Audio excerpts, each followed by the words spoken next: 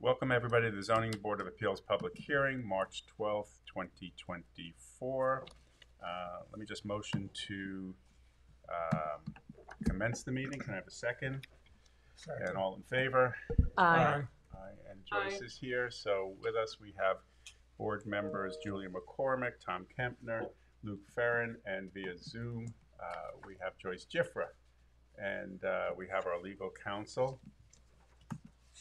Brian Stoller, and our environmental consultant, Chick Voorhees, with us this evening. Also via Zoom, we have Alex Wallach. Can we see Alex? I'm here. Can you see me okay? There we are. Yeah, now we can. Thank you. And we're ready to go through our agenda, which is first, we are still working on the written decision with respect to case number 3144, Stephen Hickey.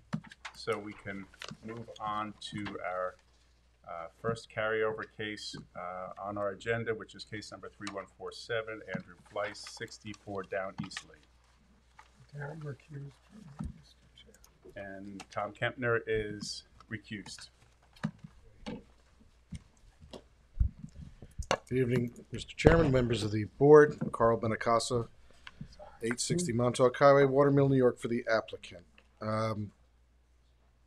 We've been on several times. I think it was adjourned last just for Mr. Voorhees to inspect the fact, and just to bring everyone up to date, this was submitted, originally applied for back in, I think it was the summer of last year. In the interim, it was discovered that there was a buffer that was imposed by a previous variance on the property. That buffer had been mowed into and cultivated against the terms of the buffer. We had asked for a revised buffer. Ultimately, it was decided that we would just replant the buffer pursuant to the terms of the 2000 variance. That was done, and we were just waiting for Mr. Voorhees to confirm that. The building department had previously confirmed it, but naturally the board wanted your environmental consultant to do it. And I believe Mr. Voorhees was there last week. Do you want to speak to this? Sure, yes. Apologies for not being able to attend the last meeting. I did visit the site on March 5th. It was a lovely day with rain and winds out of the east. Met the owner briefly and visited the back of the property. And what I found was that the buffer, as it had been designed by Aris Design for the prior permit, has been revegetated at this time. And it looks quite good, particularly since it is during the winter. We do typically have some type of performance to monitor buffers so that they do revegetate properly. But I didn't see anything out of order, with a small exception of a little bit of gully erosion that's coming off one of the landscape beds closest to the area where the break is in the fence to access the proposed future dock. And I brought that to the applicant's attention, and they're going to address it through landscaping. It was very minor, but with all the heavy rains we've had, there's kind of a almost like a little gully at the edge of the, not the restored buffer, but the edge of the landscape bed, and it's getting sediment and erosion into the wetland area. Very small amount of material was there. Looks like it could easily be tuned up, and that was my recommendation. So I know we do have a pending permit for a catwalk to access the waterway. I don't know if there are questions about that, but we do have plans. One of my concerns at a prior meeting was the presence of the kayak rack within, actually spanning the wetlands and the buffer, and it's actually part of the natural buffer, and the applicant has removed that. And we do have plans that show it without that. The applicant is also proposing call it a fairly small expansion of the buffer, but it is an expansion nevertheless, and it was justified through a calculation of the square footage to come up with an additional 2-foot buffer that would be added to what is there. So when you take the cumulative square footage across the width of the property, it's a pretty good amount. We're just talking about the recreational pier. We've had many discussions about the configuration of the end of that pier, the terminus, and how it may or may not affect the property across the waterway. I think that that has all been resolved, just in terms of minimum sizing, orientation, depth of water, and allowing through-flow decking so that vegetation underneath the structure can flourish. So at this point, I don't have any other questions. I'm certainly happy to answer any questions the board may have, and follow your direction for the next step. I can confirm what Mr. Voorhees says, that we are no longer requesting relief for the proposed kayak rack. That's been removed from the application and the proposal. And in addition to the permit for the dock, we are simply requesting relief of side yard setback for this accessory structure to 10 feet where 35 feet is required. Again, the reason we're doing it where it is because it's closest to navigable waters and provides limited disturbance to the buffer and wetlands. And that's why we are asking. We have received comments from one neighbor who's represented here tonight. We have no opposition from the neighbor most impacted by the side yard setback. And I believe Ms. Reichert will speak, but her client's most concerned with the positioning of the dock itself. The concern was whether we would be docking boats permanently, motorized vehicles permanently. We are willing to, by covenant, if required by this board, confirm that we will only use, essentially use the dock for loading and unloading of the motorized vehicles, of motorized boats, and keep the boats out of mooring further in the bay. So maybe Chick, I've given away too much before she spoke. Question, Chick. What's the benefit detriment analysis on the variance relief from 35 feet to 10 feet? Well, that would be up to the applicant to present, just in terms of an area relief requirement. From the environmental standpoint and the wetlands permit standpoint, there is already a pathway that has gone through the wetland and the buffer area that's there now. And as Mr. Benincasa said, this area of the property would provide the widest and deepest access to the waterway. So at least from an environmental standpoint, I think the alignment makes sense. The applicant may want to touch on the 5 tests since there is a area variance involved. But environmentally, we have looked at that and feel it's the best alignment. Through the numerous hearings we've had, I think we've touched on the 5 tests. I would think most important would be consideration of the client's riparian rights, which supersede local zoning and give him access to the navigable waterways. This was the way to do it with least impact to the environs and quickest access to those navigable waterways, because the Hetty Creek dries up very quickly as you go further east from this property. So we're saying that if it was 35 feet in accordance with the setback, that you wouldn't really have access to Shinnecock Bay navigable water? We'd have to disturb more wetlands to get to the navigable water. This is the most direct route. Chick, did you just say that there is a pathway right now where the dock is proposed? Yes. So the client does have access to the water now, it's not via a dock, correct? To the water, but not necessarily navigable waterways. And that's where the riparian rights come in. In the sense that they might have to get wet to get to a boat? Well, you're allowed to have access, your boat to have access to navigable waterways, yes.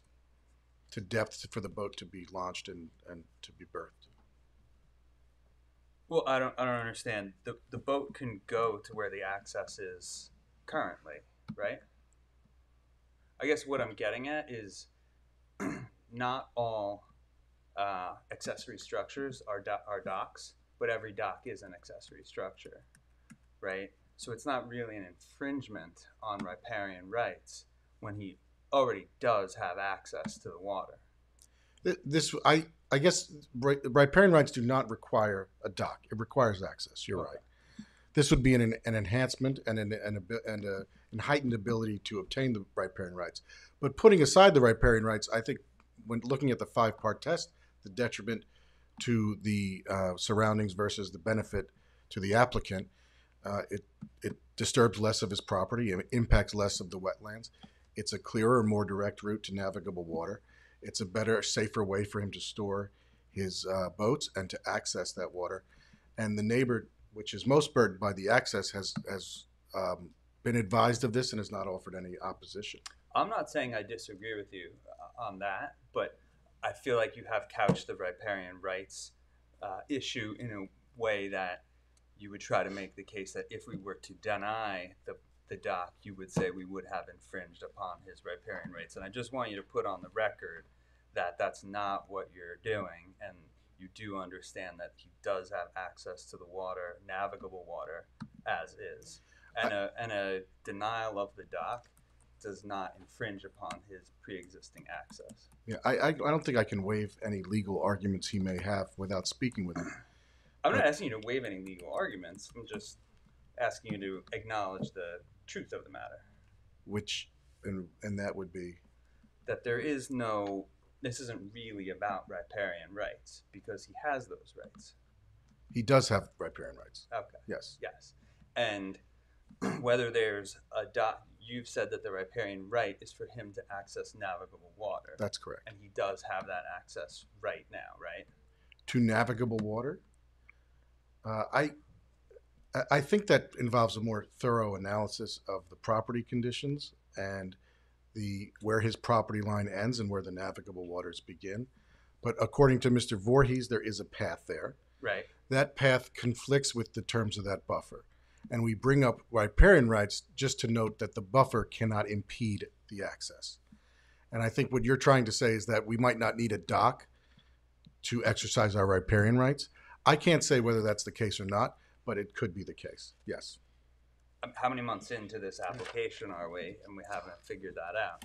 Well, it's never been questioned before. Sure. Okay. Alex, can you put up? Are you able to put up an aerial? Just I want to see what it looks like if the dock was conforming at 35 feet compared to the 10 feet. I know we looked at this months and months ago, but do you have access to an aerial that we could look at? Yes, give me one moment.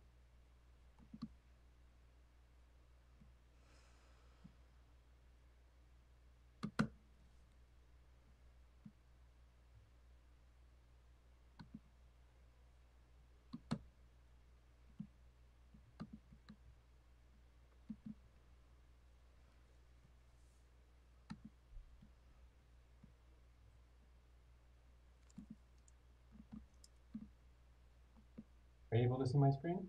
Yes. It would be great if you could make it full screen, if possible. All right, let me see what I can do.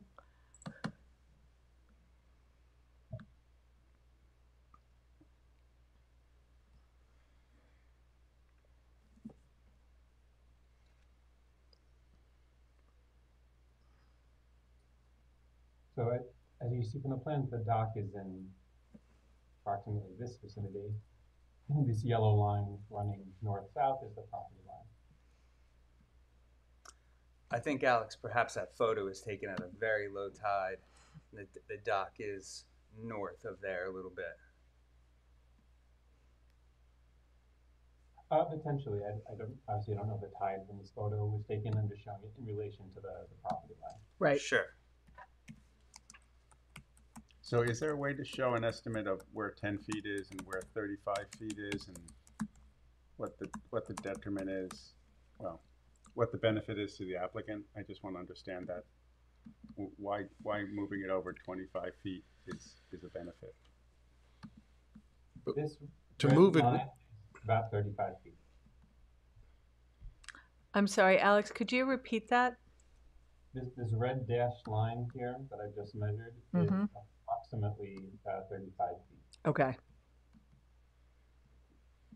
So it would put the dock in the vicinity of where my mouse is, if you're able to see that. Mm-hmm.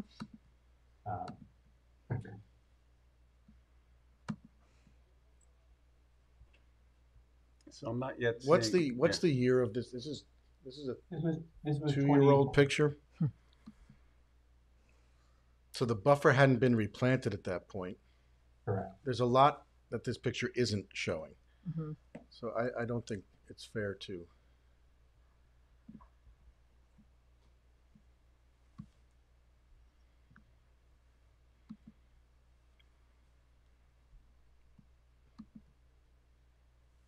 Do you have any illustration of the benefit? I know what you're saying, but I just wanted to see it. On the benefit versus, I don't have Of an the- illustration of 10 showing feet it. rather than 35 feet. I don't have an analysis of it at 35 feet. No. We've only done the analysis based on the 10 foot. And Mr. Walker, who's presumably on his way, would probably have a better sense of it.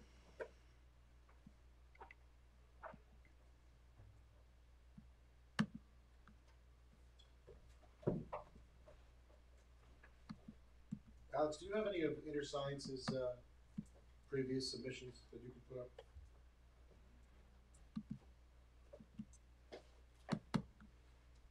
Essentially, yes. Alex, I think you have to go back to last month's folder. Hmm?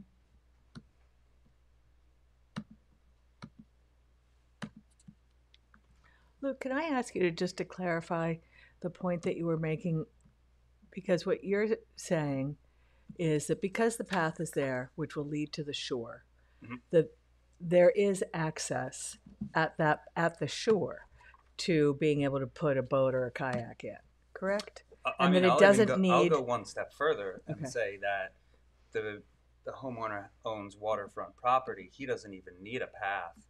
He's allowed to walk to his water. Mhm. And when these riparian rights issues were first contemplated, probably over 100 years ago, right? They didn't parse what getting to navigable water really meant. Do your feet get wet or do they not? Right. This was probably someone who needed to go out into the bay and fish.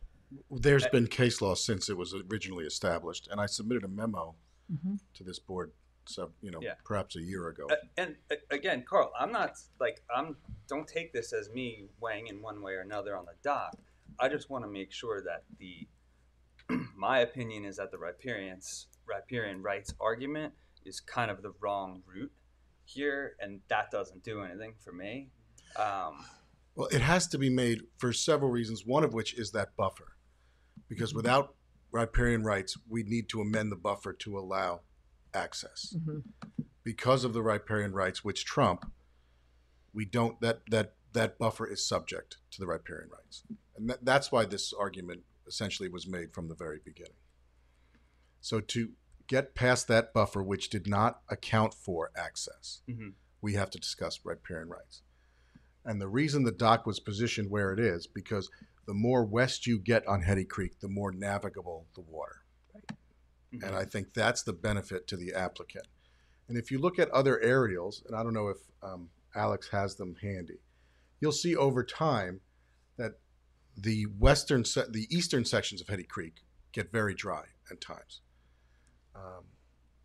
And it's why the neighbor across the street's dock is positioned where it is. Sure. I mean, certainly what's been news to me tonight is that there's an intent to have motorized vehicles there. Mhm. Sure, but not to be stored there. That was... But then you get into, okay, what is storage? Does it have to be moored every night? Are there going to be some weekends where it's going to stay out there? You know, are you going to turn the neighbors into the watchdogs on this? I think it would be transient and never stored other than unloading and unloading. And that's perfectly fine with the applicant. The dock across the way has no restrictions on their use. Right. Right. Okay. So let's just say they're going to take their larger motorboat out. Someone's going to go get the tender. It's going to bring them back. It's going to take everyone out to the boat. The dinghy will stay moored. Now everyone comes home. Everyone gets dropped off. The dinghy immediately gets returned to the mooring. What if the boat, that's a pretty big commitment to make. You kayak or you paddle board out to the boat, get the dinghy, come back, and it's done. And he's willing to do it. And he has a very interested neighbor that I'm sure will notify the town immediately if he's not. Right. And do we even want to get into that?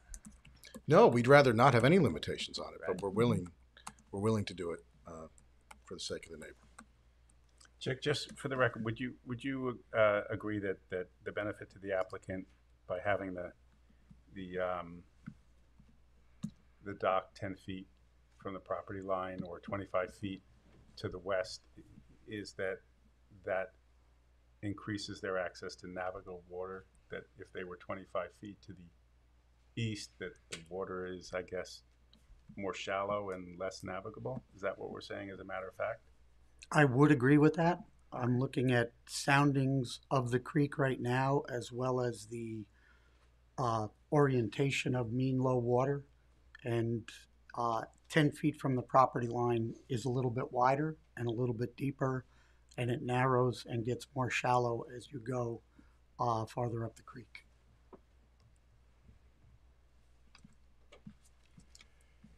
Any other board members have questions? Joyce, do you have any questions? No, I think I'm good for right now. Okay, does any member of the public wish to be heard?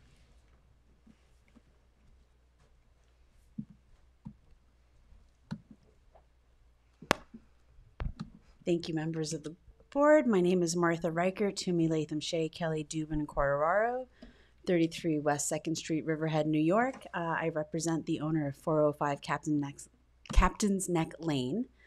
And, you know, we've all been here several times before. And so I think that over the course of the application, you know, we've been in discussion with the applicant's representatives.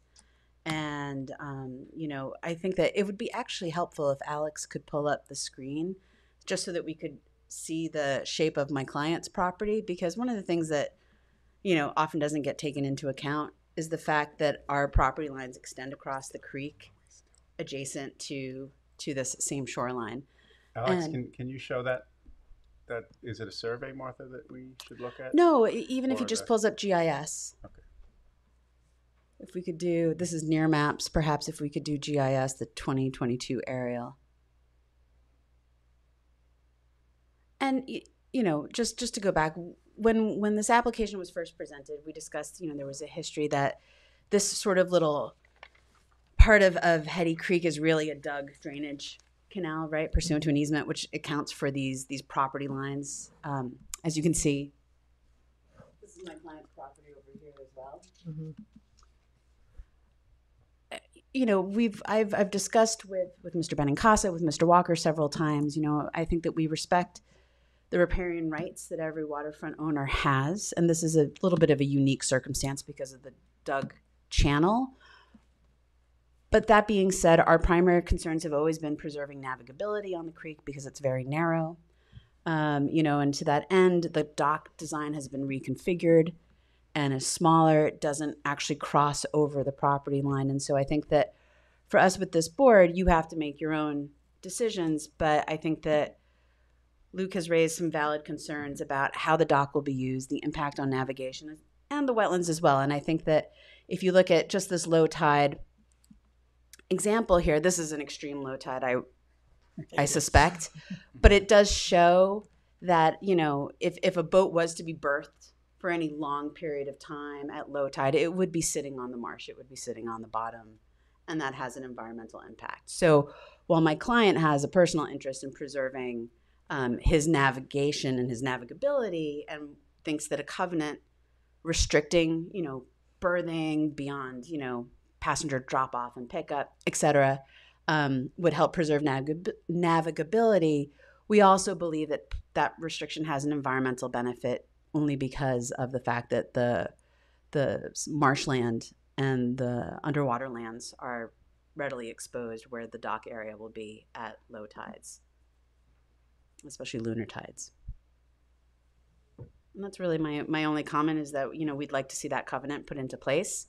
My client doesn't want to be the watchdog, so I think that if the village also has some skin in the fight because of a covenant that runs to it, that will just help sort of provide guardrails for good neighborly behavior. Excuse me, what covenant are you suggesting? A covenant restriction that's recorded that runs with the land that sort of pursuant to the approval for the dock would limit berthing of boats to, you know, something temporary in nature for passenger pickup and drop off. We've submitted a letter to the record before sort of outlining that. You know, and would prevent berthing at low tide, right? Just to minimize impacts to the bottomlands and the wetlands. And my understanding earlier tonight was that a covenant was agreed to. I think the applicant is willing to do it if this board so requires it. And that's all I have. Thank you. Chick, should boats with motorized propellers be this close to the shoreline? I would have concerns about that. Typically, when we talk about a kayak dock, it's for non-motorized vessels. It's for kayaks, it's for paddle boards, perhaps a small canoe. You know, you're not going to get access there at anything other than mid to high tide. Right. There's only 0.6 of a foot of water at low tide in the deepest part of that area. So I definitely would have concerns over that. But what covenant would protect against that? Well, I think we're talking about a covenant for no permanent berthing of boats. And, you know, if we have to add no motorized vessels, that might be something that would take care of that. Perhaps an electric motor or something like that would be minimal because you can pull it out very easily. It's very small and you can, you know, not have to row or paddle. Right. Or like a jet boat too. Yeah, they don't really draw that much water. They don't have the deep protruding propeller that you would get with other types of vessels. Does anyone else have allergies? I apologize for my voice tonight. Not yet. It's hard to talk. Chick, what's the matter? I have some in the car. I'll try and get it after this. Okay. Did you want to add more? No? Okay, where do we want to leave this? Adjourn for all purposes or close for decision?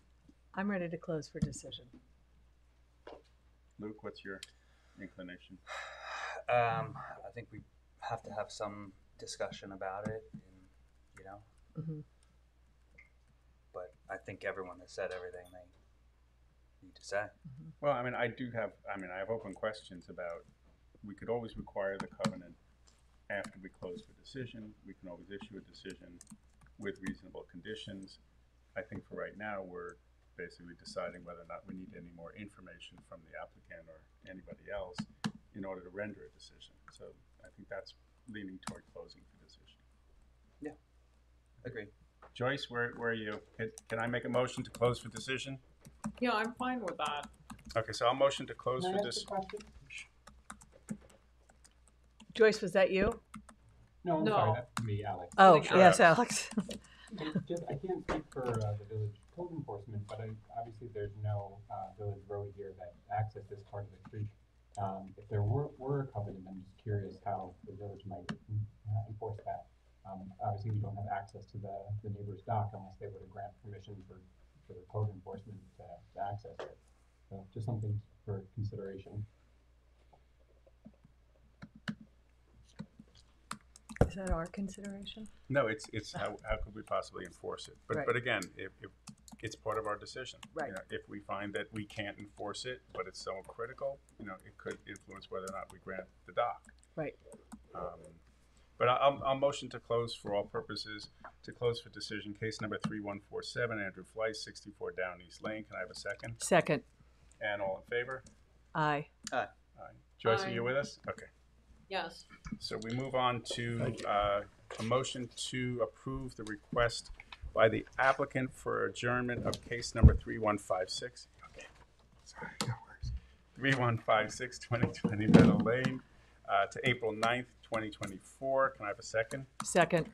And all in favor of accepting the applicant's request to adjourn to April 9th, 2024, please say aye. Aye. Fine.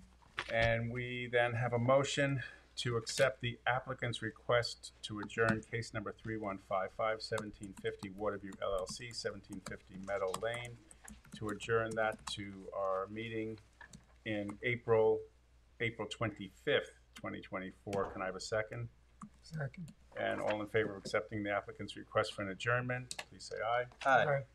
I'd like to note, though, that we were asked by the applicant to submit materials to them quickly after the last meeting, which I believe, were delivered in a timely fashion. And we had taken some admonishment for the fact that we had taken too much time.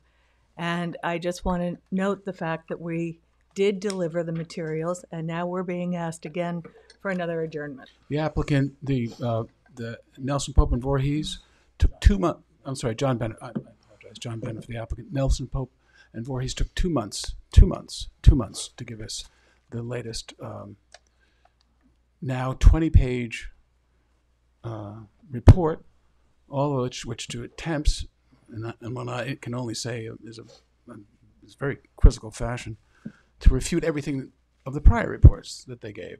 So this is not foot dragging on our part, far from it. It's taking the appropriate amount of time. We have to go back up to our man up in Woods Hole to further respond. So no foot drag. And also, you remember, this is the one where it took quite a bit of time for you to schedule it based upon some paperwork foul-up, which didn't seem to come from this board, but rather from the building department. So, and finally, there's no prejudice to the board. Usually people complain about an adjournment if there's some prejudice to them, but there's no prejudice to the board. So we think it's we don't feel prejudice. We just, at the last meeting, understood from Rich Warren that he wanted our report as quickly as possible. I think you had the report when? It was March 1st. We had the report to you on March 1st because I said at the meeting, I will encourage delivery of the report as quickly as possible. We talked about then meeting today, if we had the report to you soon enough, and we were just a little bit surprised that. I don't know why you'd be surprised. It was a 25-page report. I pushed to have the report delivered, and then we're not only adjourning to the next meeting, which would be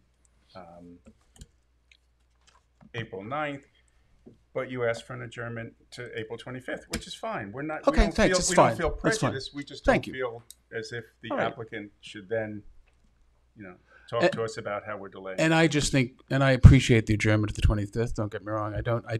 My concern with the admonishment is that it doesn't take into account the fact that this is a 25-page report that there was a 2-month delay. It impacts on reports and positions taken in this almost year-long process.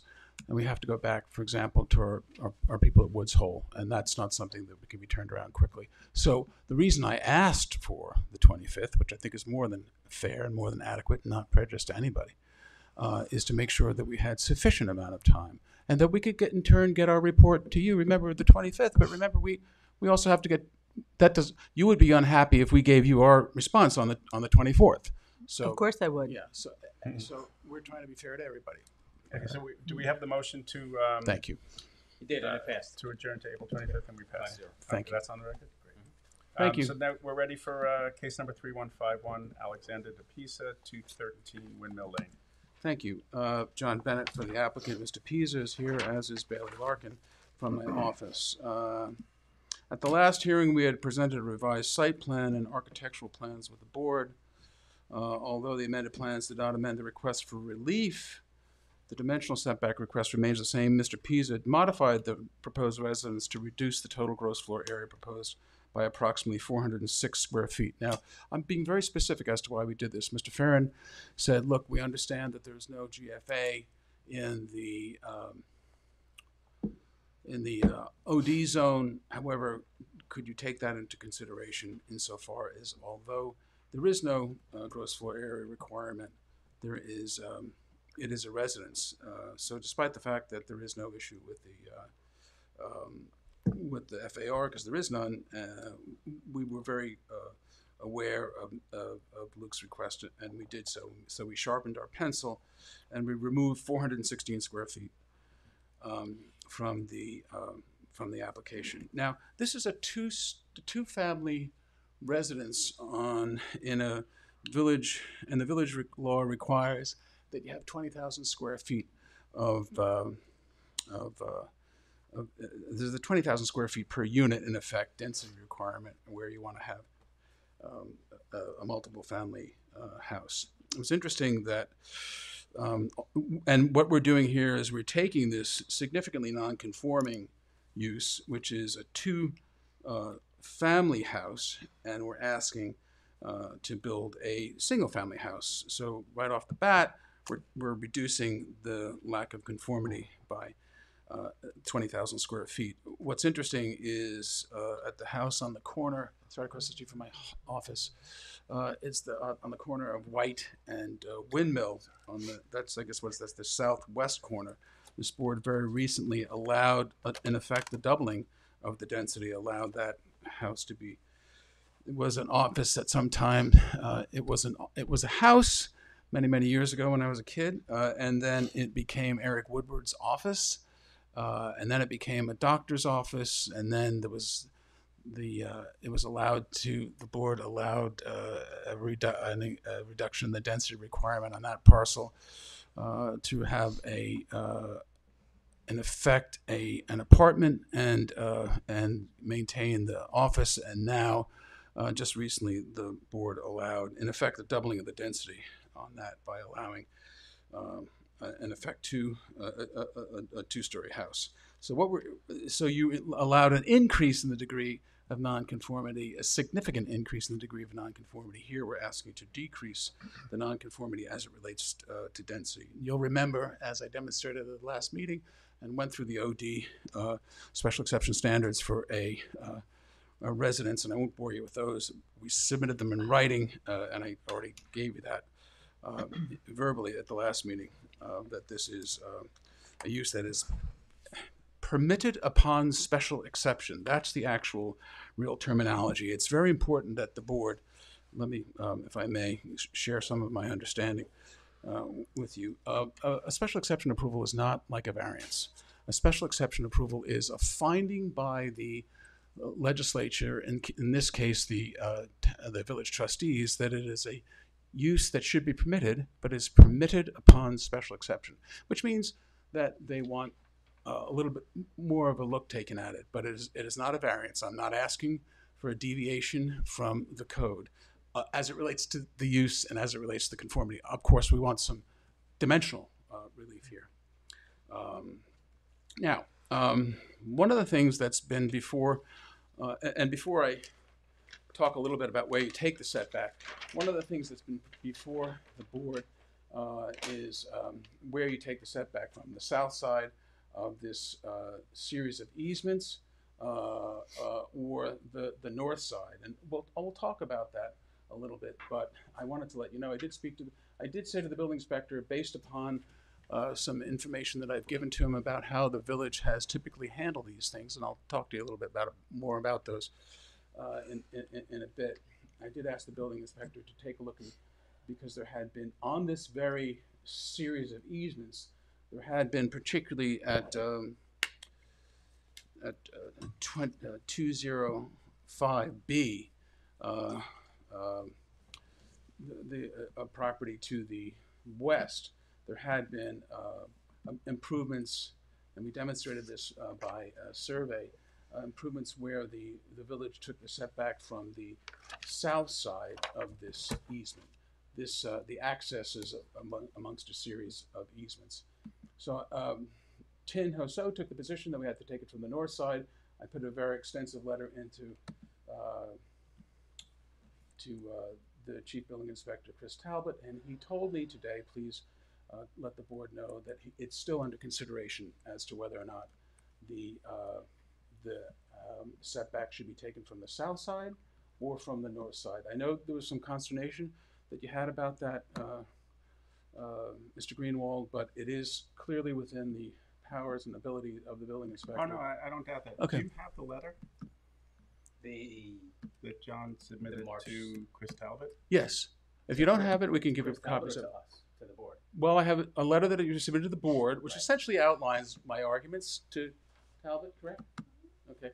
And then we submitted a similar letter even before that to Talbot. I gave it to the board so the board could be aware of the back and forth that we were having with Mr. Talbot.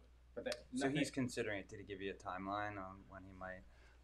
I asked him, and I know better than to push the building Okay. inspector, but no, he didn't. I'm glad he's looking at it. Yeah, he's looking at it. But I was hesitant to push him for a timeline.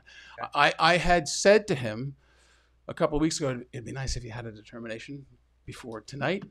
But at a certain point, I mean, he's a busy guy, and he's just trying to get a lot of people, not only himself, but a lot of people up to speed. Yeah. So we I asked just want him. to know if our record is complete. The letter that you sent to Chris Talbot, the building inspector, do we have that in our files? I haven't seen it. I haven't seen it either. We can submit that to you. Yeah, it's pretty much the same arguments, and I'll go through them that we made to you in our recent letter, but so that you can be comfortable, what we submitted to Mr. Talbot, we will submit that to you with all of the with all of the what am I looking for? What am I looking for? Attachments. Thank you. Hey, So- Alex, are you there? Yes, I am. Do you have the letter?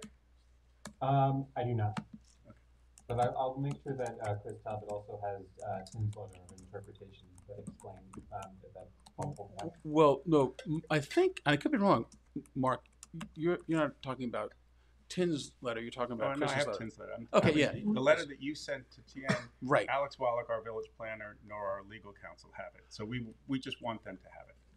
Not a problem. Of course, more than happy to provide it. I just wanted to make sure I thought Alex's response was about Tin's letter. Yeah, Alex's response was that Chris should also have TN's letter if he doesn't have it. Oh, he has it, but he should make sure he has it. Do you want John to read it in right now so we can? No, I think there's not a lot we can do tonight until Chris weighs in on this. Okay. That's where I am. Okay. Can I give you some stuff? Of course. And then, but ultimately, I would agree with you. You can't really make a determination since part of the relief is still being is up in the air. It may or may not need relief from that. But just a couple things that I wanted to point out. And as it relates to that, one of the things, and I'll be very, very quick because since we're going to have to put this forward, I don't want to take up too much of anybody's time.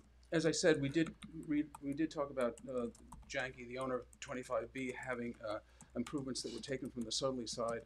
We also did submit to the board, we both submitted to the board and council, as well as to Mr. Talbot. We do submit that whole series of everyone's very familiar with the Fairley down at the very end of South Main Street. Same situation. That Fairley is road, quote, end quote, that is not shown on a tax map, as is this road. And everyone along Fairley, since there are properties on either side, everyone takes their setback from the middle of the road, and their lots are calculated based upon the fee out to the middle of the road. It's a fee subject, as it is here, it's a fee subject to easements for pass and repass.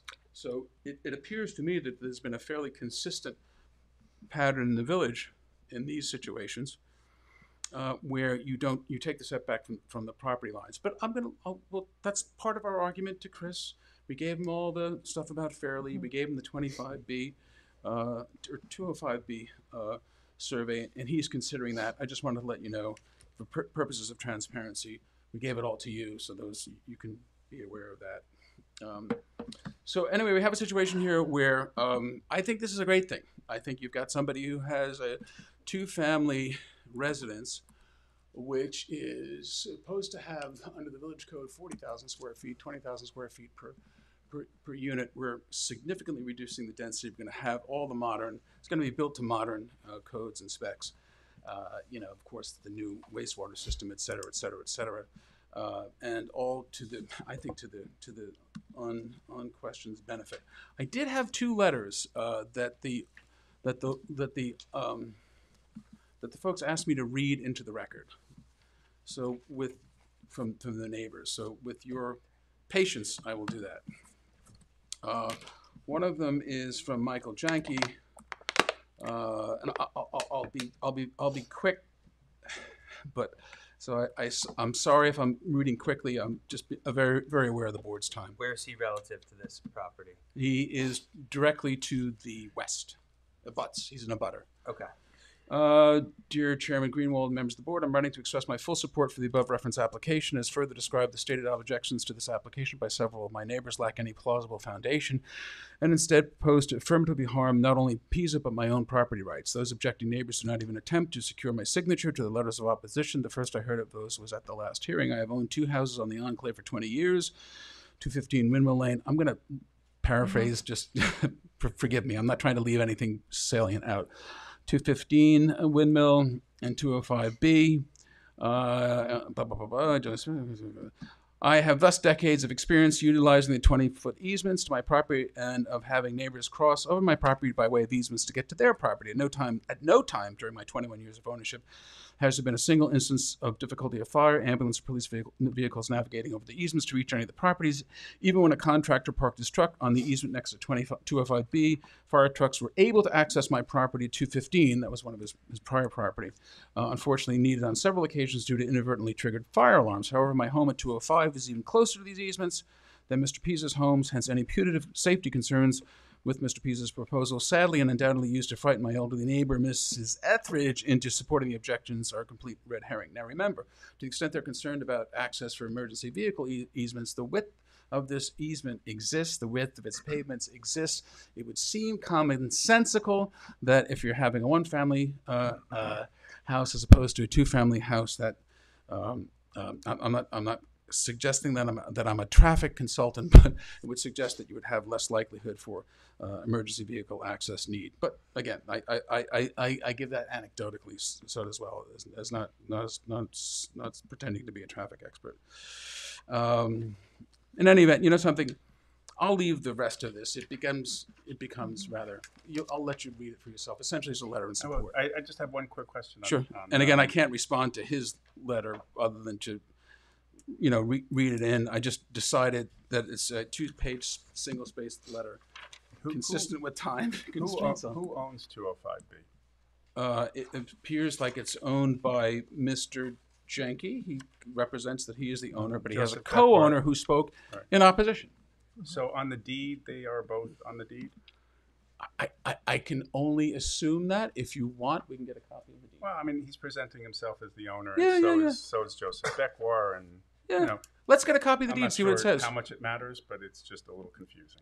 I couldn't agree with you more. It is in 42 years of doing this the first time I've had one joint tenant oppose and the other joint tenant object. So, let's get the deed. And I'll get the deed for you. The other one is from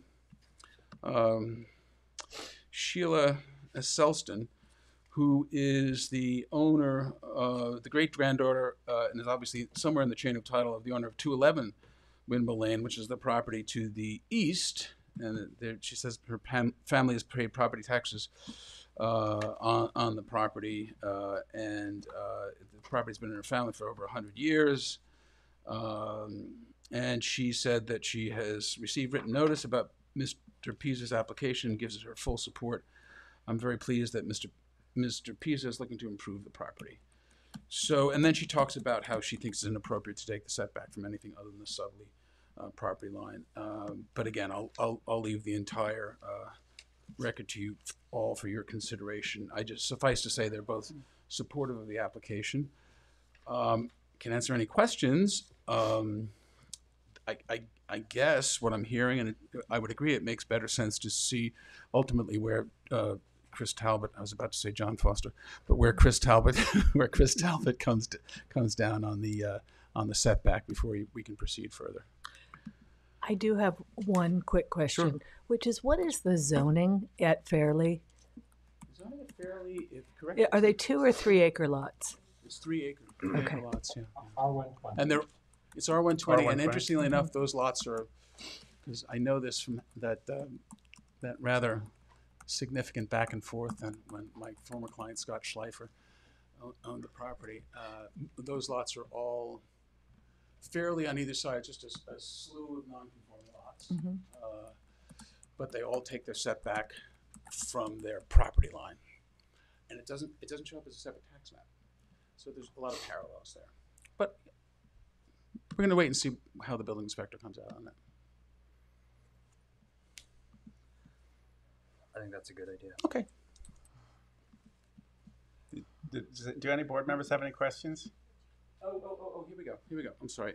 Bailey, thank you, Bailey. If I may, is giving me what appears to be the deed for 205B.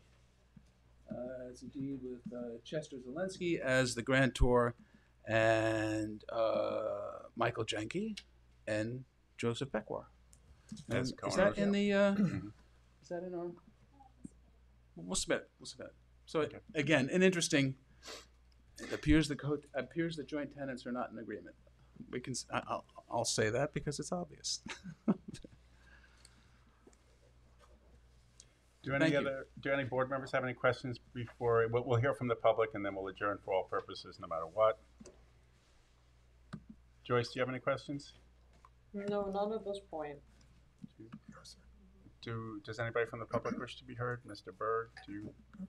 Or let's let Bonnie it's good to see you. Yeah, I've seen you. Well, it's been a long time. Trying to stay away from these guys.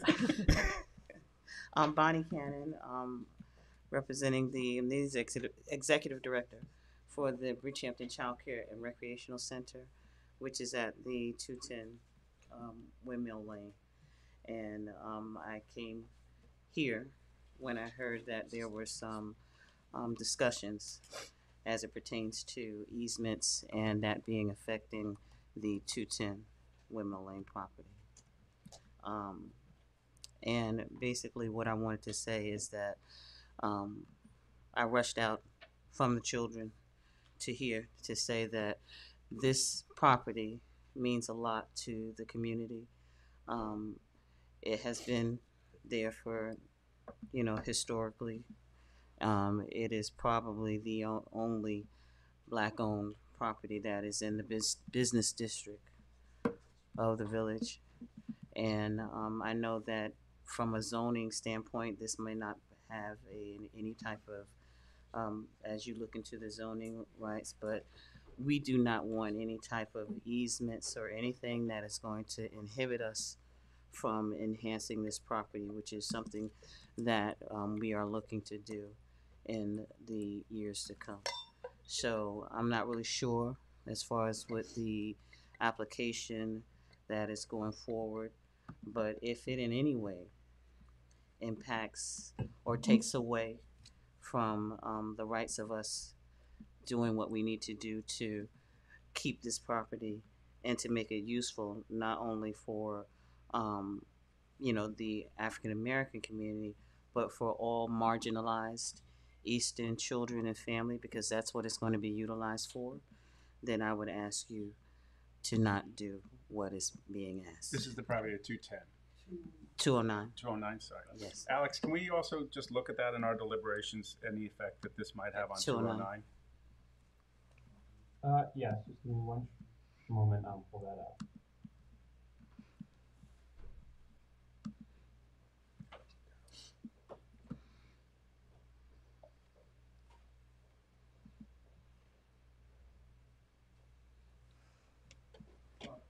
If I may, it would shrink the building envelope because 209 is now fronts on Windmill Lane, and it would make this property, about which the speaker is talking about, more restricted because all of a sudden it would become a corner lot. So it would have a negative effect on the property. I think that's pretty obvious.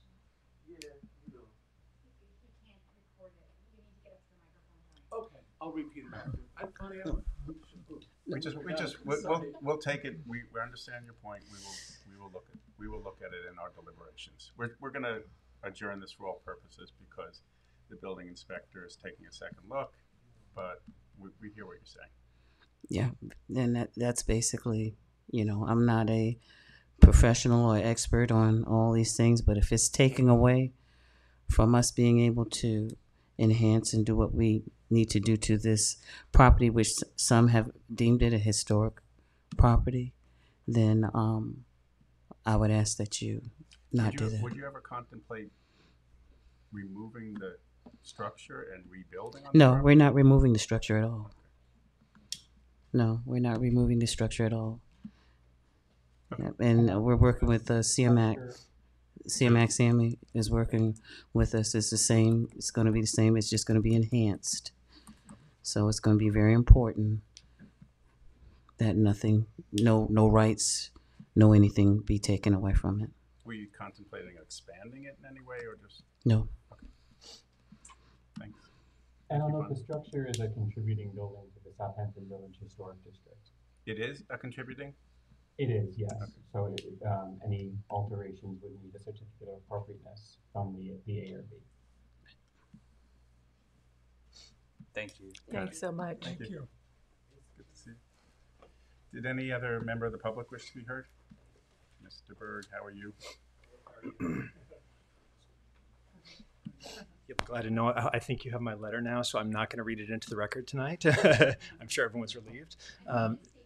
Yeah, sorry, Jason Berg from 217 Windmill Lane. So, number one, Bethel Church, we'd be very happy for that to be restored and used for a great purpose. So, definitely nothing about this, either my or any of my neighbors, letters, I think should apply to that in any way. I think, a lot of the basis here is we do want Mr. Pisa to be able to build. No one is objecting to him building a one-family house on this property. There's no objection to that. It's really about the size and scale and ensuring that we have access to our homes and that it's safe given appropriate setbacks. That's what we're concerned about. So I ask you to please definitely read the letter from myself and my neighbors. The basis of that was really having read the letter from the building inspector from November 29th. I don't practice law, but when I read the code, just simple language, it seems pretty clear to me that it was meant to be measured from the right-of-way, easement, private road. Whatever. I think all of those things, at least I thought in previous meetings that we were talking about the applicant was talking about it as a private road. And when I read that, I was like, okay, well, a private road is a street, and this applies to a right-of-way or a street. If it's an easement, I think that a right-of-way falls within an easement, and this road has been in place for at least before the village code was put in place, is my understanding. I'm basically hoping that you all will look at this, come up with a reasonable answer as we asked originally for what's an appropriate house for this lot. And as I read the letter from November 29th from the building inspector, I said, well, the plans actually don't reflect that. And so I wanted to make sure that everyone was actually looking at, when they think about the scale of the easement, the scale of the variances that are being granted, that should be relative to what is actually allowed. So whether it's lot coverage in this district or whether it's GFA, as I read the building inspector's letter, it basically says that it would be a smaller home that's allowed, and so it goes to. I think I personally would be okay with Mr. Pisa having some level of variances on his house, and if we find that the measurement is from the south side of the road, I don't agree with that. But if the building inspector or you all find that that's the case, I think it goes against the code. But if you find that's the case, then I would just ask that we keep in mind that, okay, well, we're going to have a house that's 15 feet away from the road. Is additional encroachment appropriate? And so that's the context that the neighbors are coming forward with. I'd also, ask that if you think about setbacks, I think about setbacks for the cars as a safety margin for my kids riding their bikes up and down that hill, and would they see a car backing out? So that is what I'm thinking about when I ask for there to be a setback for the parking spaces. It's true that there is, if you assume there's 5 parking spaces at 205B, then there's no setback. If you assume there's 3, then there's actually quite a bit of setback. And there's not usually 5 cars at 205B. But I know that Mr. Janke says he's never been blocked in. I've actually been blocked in once by a renter at 205B. I called Mr. Beckwar and he had to move quickly.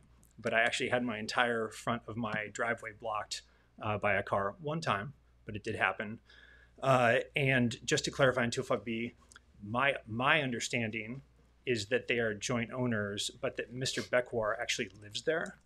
And the reason I never asked Mr. Jenke to sign the letter or to give input on the letter is that I haven't seen him in quite a bit of time. So, so that's the reason. And the idea that we've coerced Mrs. Etheridge, who's a really nice lady that my kids give flowers to, and I would just waved at her today. The idea that I would coerce her or terrify her into signing the letter is really offensive, and she's a super nice lady, and I would never do that. So, thank you very much. Thank you, Mr. Berg. If I may, it's interesting. It seems my argument would be based upon the concerns that we're aligned. Let me tell you why. First of all, there are no GFA issues here, although in deference to Mr. Farron's analogy, we've tried to come closer, taken off, almost 500 square feet. There are no lot coverage issues. We don't need any lot coverage variances here. But you would think that, but the really important thing in terms of where this lays out in terms of the location, the distance. Can we put that on the camera? Do you want that on the camera? Sure. Which way do you want it? Maybe this way? Is it towards you? Does that help? We'll tell you in a sec. The proposal doesn't bring Camera's any... not on. Okay, excuse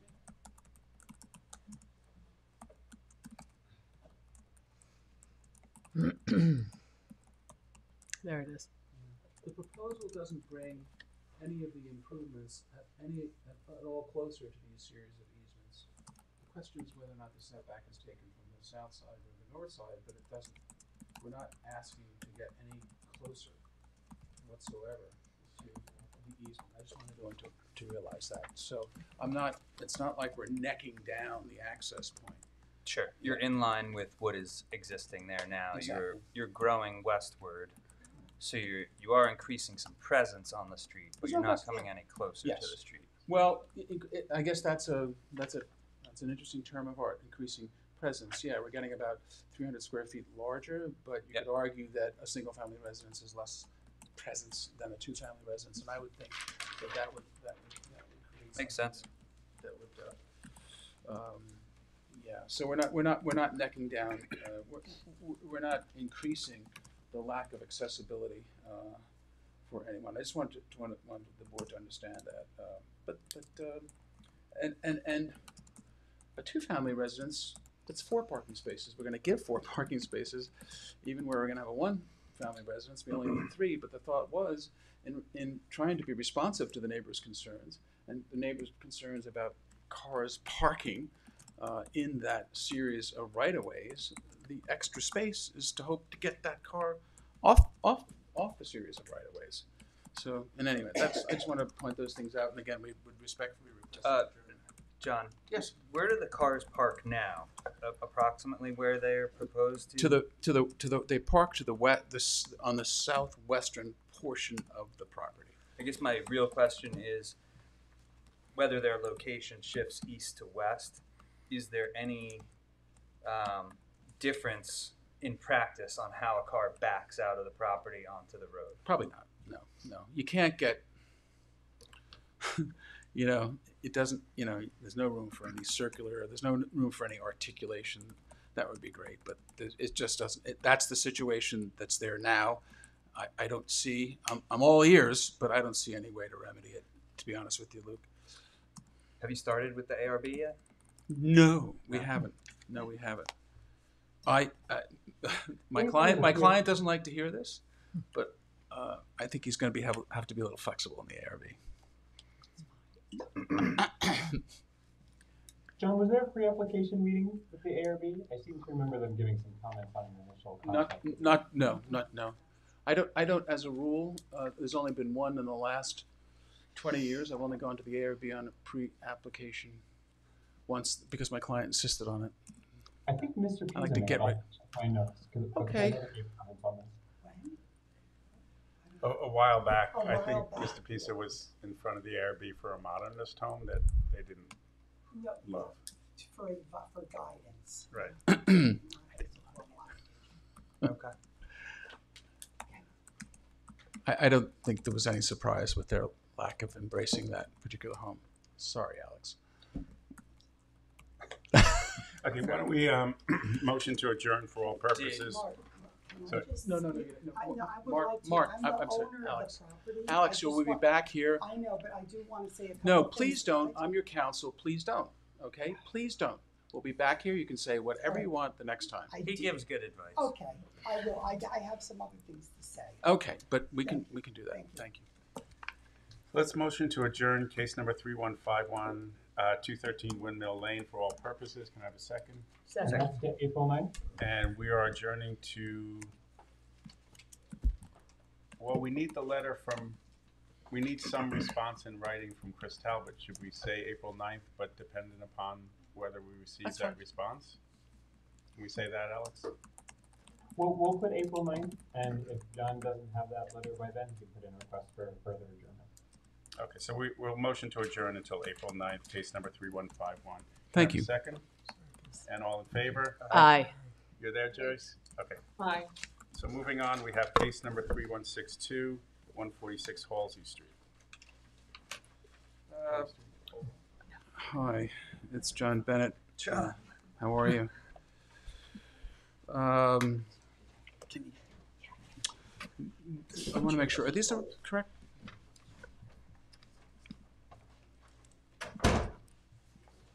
There's just a couple of things to supplement what we brought to the last time. And again, this is we've been struggling to try to get this into this pool, the proposed pool, into a comfort range for the board. And the best way for us to do that is to look at other applications, and we've submitted quite a few of them. We reduced the size of the pool from 15 by 28 to 10 by 22 and reoriented it. We had some concerns from a member of the Architectural Review Board who was appearing as a neighbor, and originally we were going to cut into that old garage, but we've now reoriented the pool so that the garage can stay exactly the way it is. And by the way, before I forget, there's a tiny 88.6 square foot variance to just as a fill-in on the house. There doesn't seem to have been any problems with that, so I'm not really going to address that any further than I have in the past. So,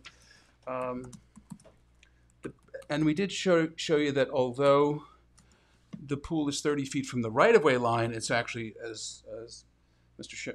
Schiffer said, it's 52.5 feet from the actual edge of the pavement. Now, again, of course, you have to take the setback from the property line, but it is, in terms of the real world, 42.5 feet from the edge of the pavement. I don't. Sorry to stop you. Say 52.5 and then 42.5. I'm sorry. It's 30 feet from. My apologies. I was going quickly. It's 30 feet from the right-of-way line, the street right-of-way line, which is why we need the variance. But in the field, as Mr. Schiffer pointed out, who's the engineer, not the surveyor, it's 42.5. I'm sorry, I said that quickly. 42.5 from the actual edge of the pavement. My guess is that Cooper Street is not, even though it's 50 feet wide, is not a street that you would see the municipality, the village, widening. But so I give that for what it's worth. We did submit quite a few variances. We also this evening have. We submitted a letter of support from Julie Eichner, who owns the property at 19 Cooper Street. I think we already submitted that, didn't we? And then, but just this evening, we did receive a letter of support from Mr. Gleason, who owns the property directly across the street at 128 Halsey Street. We are in full support of the application and feel that there will be no impact other than the beneficial ones to the character of the neighborhood, and urge you to approve the application. No, I don't. I'll pass them down. Oh, sorry. Thank you. Sure. And then, let me think, I'll just be quick, because I think we put most of the case in. We've been, it's been my experience that because I think in some, over 30 years, I've only obtained 2 requests for relief from the 20-foot setback. The 20-foot setback for the pool, because it's the closest to the property lines of the neighbors, the one is a setback that the board has been most hesitant to change. There are some setback reliefs to 8 and 10 and 12, but to the neighbors. But I will admit, including one on the property next to my primary residence, but I will admit that those are rather older cases. But so the cases that we have given you, which are mostly front yard setback variances, where people have adhered to the 20-foot rear yard and the 20-foot side yard, we've given you only the recent ones, because I think that those other cases where there have been variances as it relates to rear yard and side yard are quite old.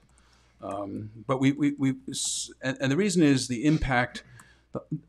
That's the setback that that the trustees have used to try to lessen impact from pools. Pools are a common accessory structure in this area. I think the neighborhood support suggests that there's no harm, no foul here, no detriment. I know the chairman asked for Alex to put a couple of variances. There were 2 of them. One, I think, was on 70 South Hill Street. That was located in the R40 zoning district, requiring a minimum front yard setback of where 70 feet is required, as opposed to in this zone.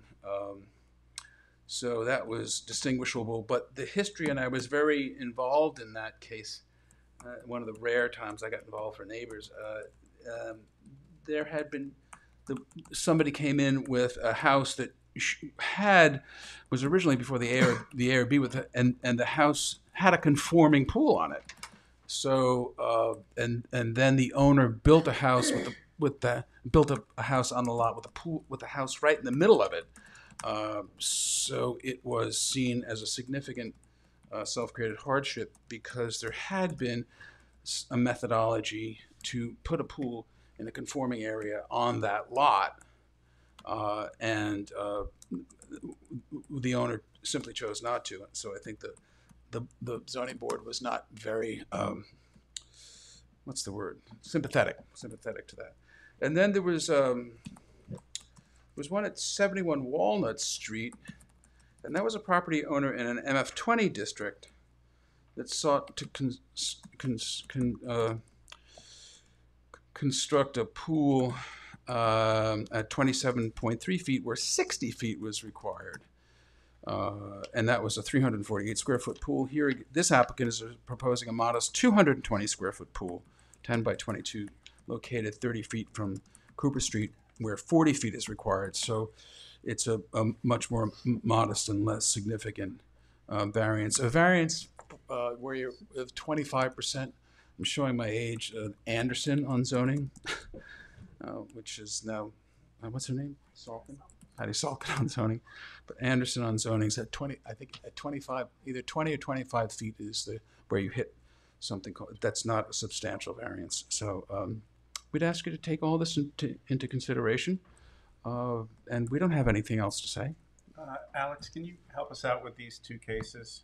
Can you show us the survey on 71 Walnut Street where the board rejected the pool?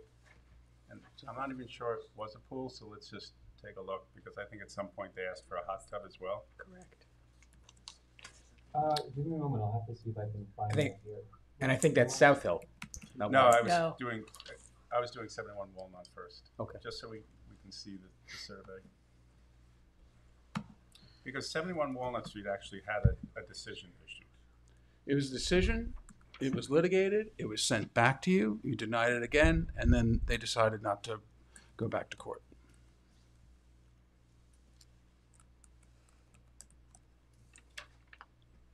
That's the history of that case.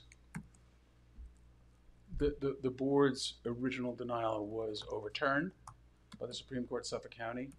It went back, you denied it again, and I don't think there was any second request.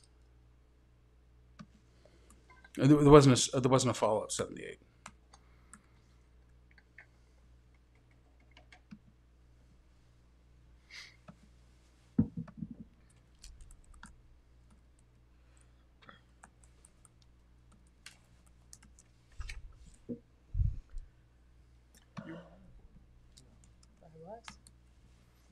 remember it so well. Do I have that wrong? The procedural history? Oh, I don't know what happened to it. Yeah, after we that's what turned it happened. down. Yep. I know that it was a different board. Julie and I were on the board, and Dan Guzowicz and Kevin Geiderer. 20 by 18, as I represented, 20 by 18, 348 square feet.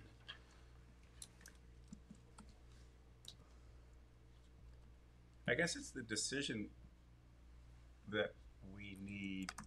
Do you have the decision, or just enter the decision in the record, Alex, if that's It's what? on the Dropbox for the board to review. The whole case file is here. Okay, so in the decision, was it a 20 by 18 pool, or was it a hot tub that was denied?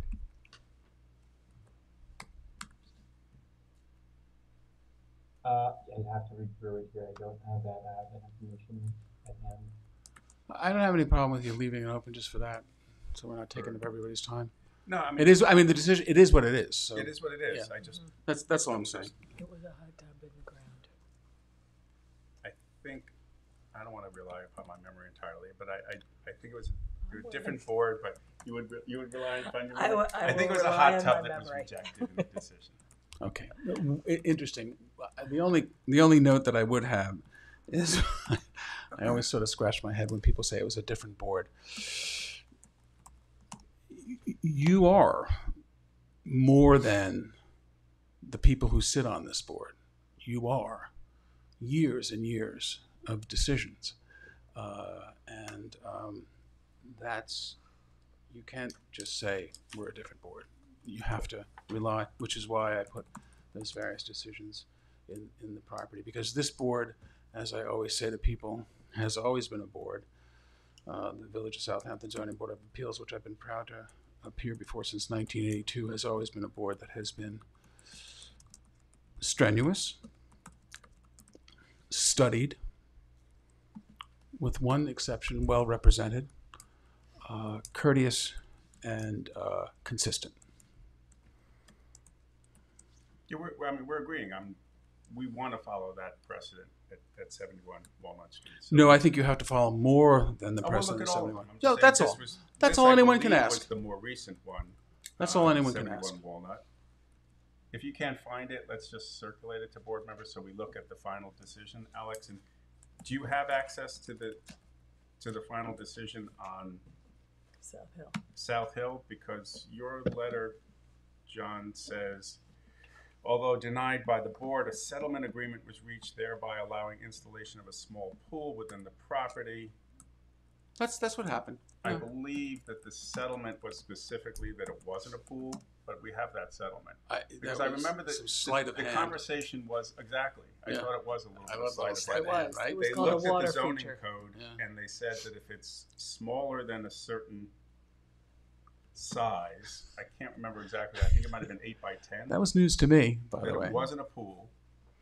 So what was finally granted was not a pool. Your letter does say, thereby allowing installation of a small pool, but the stipulation was specific that it was not a pool under the zoning code definition of a pool because it was of a size smaller than the definition of a pool in the zoning code and of a depth more shallow. But in any event, there's a lot more to referred to distinguish as a that, water as I said.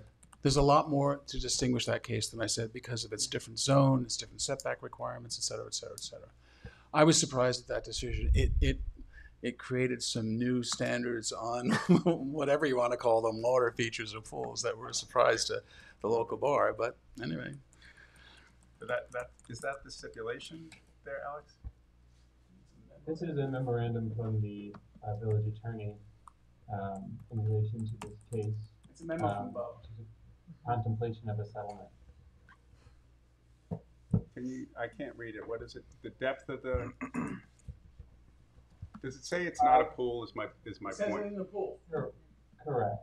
I don't know how, but it says it. The pool will be deleted and replaced by the word spa as the structure does not comply with the village code definition of swimming pool being only 80 square feet.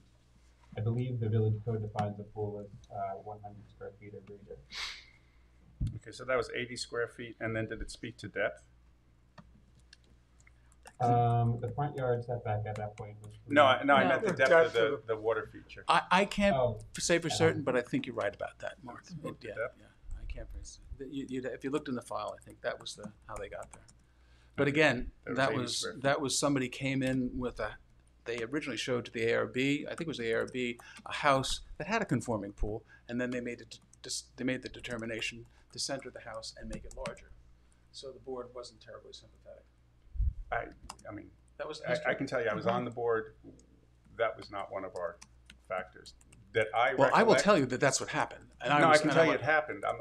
What I'm saying is, I don't think in our deliberations with respect to 71 Walnut Street that any board member was saying they had a pool. No, I'm talking about South Hill Street. I was talking about South Hill Street. When it came to, I read the. No, I was talking about South Hill Street. When it came to South Hill Street, I don't remember any board member mentioning that the property had previously had the record and that it was a self-created hardship. We'll dig out the record for you if you would like for that, because I remember that decidedly. Or whether it's in the decision.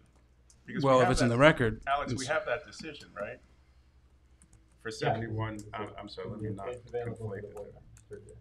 So you have 70 South Hill Street. This is 70 South Hill Street. Right. So we didn't talk in the decision that denied the pool. So earlier there was a decision, wasn't there? There was a decision that denied the water pool. feature. Yes. Right. 71 Walnut was the spa in the ground. I remember. But first, in order to come to the stipulation, there was a decision. Correct. Rejecting the variance or not accepting the relief. So I just want to make sure we have the file. Otherwise, we're fine. We have the record. Yeah, I think you have everything you need, and you have the way I distinguish those cases by having much greater setback requirements than in this property. And I will find the record in the record because I was very much involved in it. There was a lot of discussion about the fact that the applicant had originally shown a house that had a conforming pool. But I'll dig into the record if you want to leave this, whatever you want to do, leave it open for all purposes or leave it open. I motion to close it for all purposes. Oh, well, then, if that's okay with you. hold on. Why don't you leave it open for a while? Let me see what I can find in the record for written submissions if you would like. Because after all, you're going to ask Alex to put stuff in, so why don't we do that? I have a question for you. Yeah, sure. Do we have a letter one way or another from the neighbors to the north, 150 Halsey? No. Not one way or the other. Or the neighbor to the east? Not one way or the other. Oh, to the east? Oh, to the east, yes, to the east and to the south. 19 Cooper. Yeah, support east and to the south, yeah.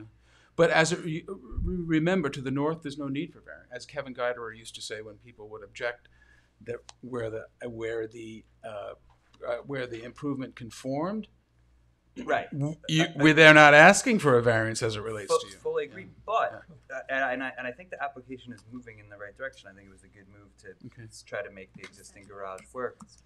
The pool, John, seems slightly askew from the orientation of the house, right?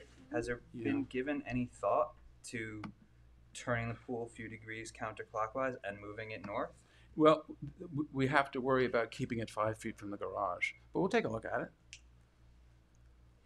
I mean, it gets you further off the street, and it looks like it would abut essentially a swimming pool at 150. Can I, as they say in Supreme, can I approach?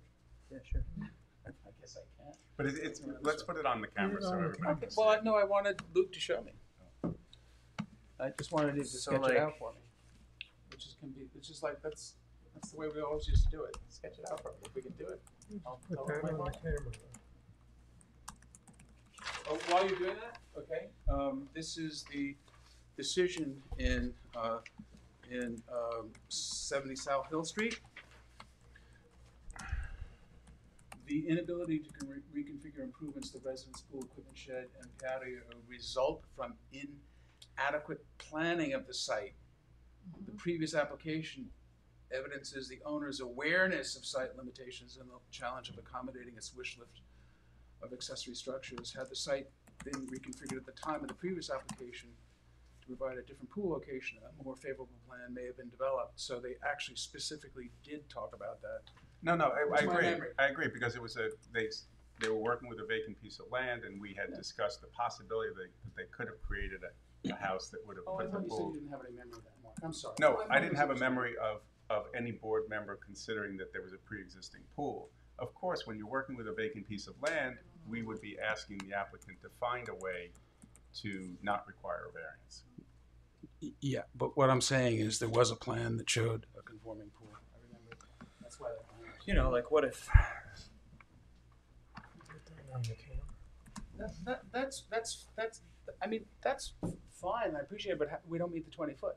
No, I know, but well, speaking only for myself, Okay. right? Not for these guys. I think everyone, and I go and say, I think everyone.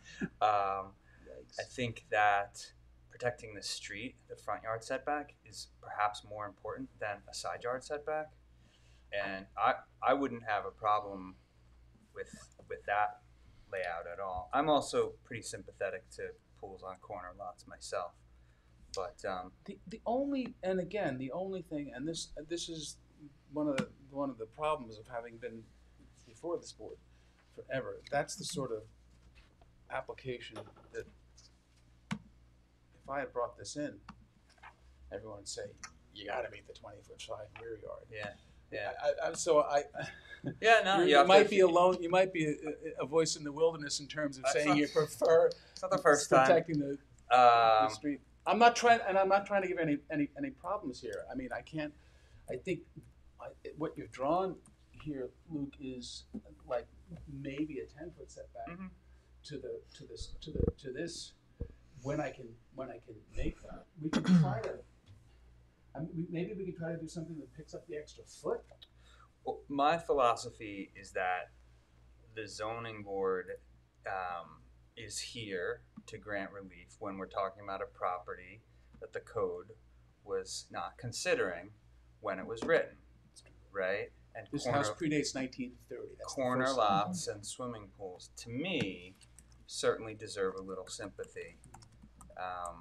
Trying to help you get off the street a little bit more than maybe some other folks would have a easier time considering this. Okay, well that would be great. It's just that'd be great. Right. Well, you have to ask for another variance, so I understand the hesitation. I don't care. I don't mind. Don't take it as legal advice.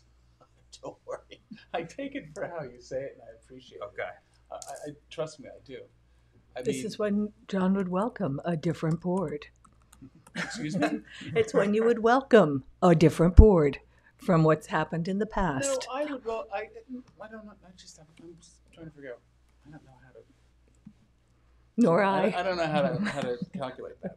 I'm not exactly sure. I know what you're saying, but in any event, I could present it as an alternative. If that's not too I cumbersome. don't know. Take the temperature of the rest Do you of eliminate the front yard setback relief? Luke is saying push it towards the neighbor to the north, Right. so that it's in line with the house, which all of it makes a lot of sense. I just will tell you that the most I've ever been able to get out of this board on reduction from a 20-foot setback as side or rear is 15 feet. Mm-hmm. And even that one was when the building inspector issued a permit for some strange reason for 15. No, there are two. One, the building inspector issued a permit in error, number one. And the other one was when, I guess, a not very savvy pool contractor, you know how in the field you stake setbacks, you don't stake the actual If property. they're really watching pool installers. So the guy staked the 5-foot setbacks, and the guy put the pool there as opposed to the 20 feet. Yep, I get it. You know what I'm talking about. Mark, I'm just saying maybe if the pool were further away from the street. Yeah, I mean, I don't want to redesign for them. If it eliminated the variance request, then it Well, perhaps it would. comes under our, there's another feasible alternative for them, but Right. we're just still. I'd have to Requiring- You'd have to re-advertise for the side yard. What's required on the front yard right now? 40, 40. and we're at 30, so we need 10 feet of relief there. So In the if front yard. in Well, the front yard, Okay, so then you're at 30, you need 40. right? Right now you have 21 feet to the north. So if we gave that 10 feet to the south, you'd be at 11 feet on the north. And what did you say you need? 20. 20. Okay. I mean, I can Right, split the exactly. difference. I would rather grant a variance for side yard relief than front yard relief myself. But if I understand it, you're still granting relief for both. No, what Luke's saying is move the pool out of the. If you move the pool north, I think you're okay on the Cooper Street setback. Yeah, if we move Is it that what you're north. saying? That's I what I'm think saying. We'd have to move it 10 feet and North. but then we would run afoul, Mark, of the. Hold on a Side yard. second. Let me make sure I know. It's the rear yard Run is the one afoul of the opposite the setback shortest. to the That's north. It's a side yard. I mean, maybe this is all unnecessary. I don't know how you guys feel about the pool as it is right now. Maybe you're okay with it. And this is just wheel spinning. I mean, Can you I put it really on just- the TV screen? Oh, I sure. really You just have- want to, you know. Mark, he has it on the TV screen. Thank you. This is it's very interesting. The application for a variance for many years used to say submit a survey or draw a sketch on the back of the application. Here it is. And oftentimes you would see See the the most blue? used tool Yep. in the zoning board of appeals was an eraser when the colloquy between the board members and the That's applicant. funny. See, it's a shorter setback to the north, but it's a conforming setback from Cooper Street. The way he drew it, right? Did I say that right? You did. So I'd have to re-advertise, which is fine, but I don't want to go on a fool's errand. If it's something that the board would consider, I would certainly re-advertise, and I could have it an alternate. Oftentimes you can have alternate requests for relief. Did you say? I guess you're looking at the arrow back. You have pool to pool back there, so it's really not too much to complain of. Although we'll wait and see what happens if we re-advertise. I think one of the things Luke was saying was that if you look at the aerial, the neighbor to the north has a pool in the same location. And so that diagram shows conformity with the front yard setback. Mhm. I can read it from here. I think, Shows- yes, that's what they're saying. It's back of the envelope, but It's back of the envelope, but yeah, I mean, if I were designing it, I would center it on the kitchen back there to just sort of look nice. And yeah, it's definitely 10 feet extra. I'm willing to say that I would be willing to consider an alternative, but I am not appreciating where we find ourselves right now. I don't think it's. I don't think a public hearing is where we should be going through. Let's make a deal, because All right. I think it's too much to ask all of us to consider this movement. You can see it very easily, Luke. Yeah. I cannot see it the way you see it, I don't want just to in a confuse the conversation issue. like this. if I may, Hmm. that's sort of what you're supposed to do. Well, you can tell me anything you want, John, No, I but will. that No, I will. I am telling you that doing it at this pace, Oh, the live like pace, that, that's- is I not understand. working for Oh, me. that's I fine. need to see That's it. fine. I'm happy to consider I an understand. alternative, I misunderstood. but I'm not willing to come out with an opinion without having the chance to look at it. Different people take in That's information different. differently. That's different. I understand, and I respect that. Yes, I misunderstood. I don't mean to put you on the spot. to I- make a I'm decision not willing quickly to or be. anything. I just want to be clear I that understand. that's something I'm not able or willing to do. So why don't we adjourn it? I'll re-advertise it, but I'm going to re-advertise it for alternate relief, so that I'll keep what we have here, and or in the alternative for side yard relief. This is a side yard, by the way, because it's the when you have two front yards, which is of course part of what we used to call our practical difficulty. If this was not, the street was not here, we would be in a conforming location. But when you have two front yards under the village code, the rear yard is the lot line opposite the shortest. So this is a rear yard setback. This is a side yard setback. So what we'll do is we'll re-advertise for alternative relief. We'll try to get it on for hopefully we can do it for the April calendar. We'll see. Alex, do you But have- John, do you have just an remember, aerial? like I know, that's this just is- I know. I take it for what it's worth. And I Okay. appreciate it. So you're gonna come back to us with Plan A and Plan B.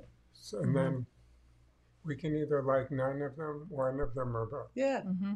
Is it As the I same? understand. Am I What do using you- the what do you same? think of that? Am I using the That's same fine. game show metaphor? Is it door number one, door number two, or is that a different one? No, let's make a deal. Well, it's just, So procedurally, they'll submit a revised plan or an alternate plan to the building department to look at. Building department will come up with will confirm that the setbacks are as they say they are. Brian, I don't think you can be heard. So, yeah, as I was saying, the process involves submitting the plans to the building department. They'll make a determination. We'll find out what the actual setbacks are, then you can submit and ask for alternative relief, because as Mr. Bennett said, if you don't have notice for that alternative relief, the board can't grant that alternative relief. No, If I you, think my question is, I've not seen applications with alternative relief. not common, but certainly in a situation like this, there's nothing wrong with it. It's perfectly acceptable. I'll note we have until the 22nd to issue the legal notice for the April 9th meeting. So as long as we're able to issue a denial letter in advance of that, we'll be able to notice it for that date. If not, then it takes, Whatever you want. I don't like the process of kind of guiding an applicant, because I don't want you to be on a fool's errand. It could be that the board will then decide neither are acceptable. I don't want to feel as if you've been misled. I think that But it would if be. that's the I decision think you that it want, would. you can I go think ahead it would and be do it. improper for the board to deny either one of these reliefs. I think absolutely. I think it would be arbitrary and capricious. But having said that, I understand and I take Mr. Farron's suggestions for what they are. He's not prejudging it. He's talking about some possible alternative relief, and I will tell you that in over 40 years of doing that, that is oftentimes what happens before boards. So what Could do you we put do, it somewhere Brian? else? Do we withdraw this application? No. No. So what do we do with you'd this continue. application? You would continue it to either April 9th or the next April meeting date, whichever it may be. That keeps this hearing open, and then if there is an alternative plan that comes in, that will be incorporated with the new notice. So we should just adjourn for all purposes? Correct. Right, Okay, question so, for you though. Let's move on. As a board, we do have the latitude to, I've heard it called horse trading, making a deal in an effort to minimize relief, right? Pace notwithstanding, and I hear Julia's comments loud and clear, but, right? So Correct. when I say like, I would like this application better if it didn't have a tennis court, then. Yeah, that's a little too much. But anyway. Okay, It sure. comes under, in the statute, it provides that you are to grant the minimum relief necessary to achieve the benefit requested by the applicant if in fact you are to grant relief. So that would come under the minimum relief minimum to be granted. And again, I appreciate, I understand the manner and to the extent that your comments are made. Okay. Okay, so we'll motion to adjourn for all purposes, case number 3162, 146 Halsey Street. Can I have a second? And all in Thanks. favor? Aye. So moving on, we have case number 3166, Stephen Kapinski, 325 Cooper's Neck Lane. How are you, Lucy? Hi. This is Siu Liu. I'm the architect for this project. I'm just trying to move this a little. Okay. So we were in the meeting back in December when Mr. Luke made some requests, and also Mr. Jorges and also made some requests, and I made the changes, and then unfortunately a lot of meetings are canceled, and last meeting Mr. Jorges was not here to make the comments about the wetland, but I'm going to just repeat what was presented last time. So I did the side-by-side for comparison. So we're gonna enclose existing porch here, and that's. It's not on the projector yet. Oh. Okay, sorry. Alex, Thank you. what folder is this drawing in? Because I don't see it in 222. Here it is. I know, I want to look at it on my screen. Oh. Is the drawing that's currently on the table? Yes. And you're not talking about the one that's marked up, because I think that was done. Oh, I marked it last time with a marker, but it should be. No, just I had asked for like a side-by-side Yeah, existing this is versus proposed, so we this could is see it a- on one page. Yes. But I don't see the application folder in this month's It was- Dropbox. It was put in long time ago, like probably January, when we supposed to have a meeting. Okay. It was put in a long time ago. January, I think. Yeah. 125. It's in the, yeah, it was submitted It was January, it was okay. January. That's correct. Got it. Thank you. Yeah, because the meeting was canceled and then there was Drawing A2. and Okay. no quota and no wetland consultant. Okay. So Thank 3 you for times. putting these side by side. I Yeah, appreciate did it. it side by side. So this is the enclosed porch. That's existing porch enclosed. This is existing porch enclosed, and then this is the porch that we want to open porch we want to construct, and each is 88 square. And out of the existing porch that's going to be in that has a little bit of setback relief of 5 feet, but we are actually using the existing setback. That's what that is. And then the really when you look at the elevation, even though I did the side by side, it's really when you look at flat out, it looks the same. So it's very little impact in terms of the elevation. I think what Mr.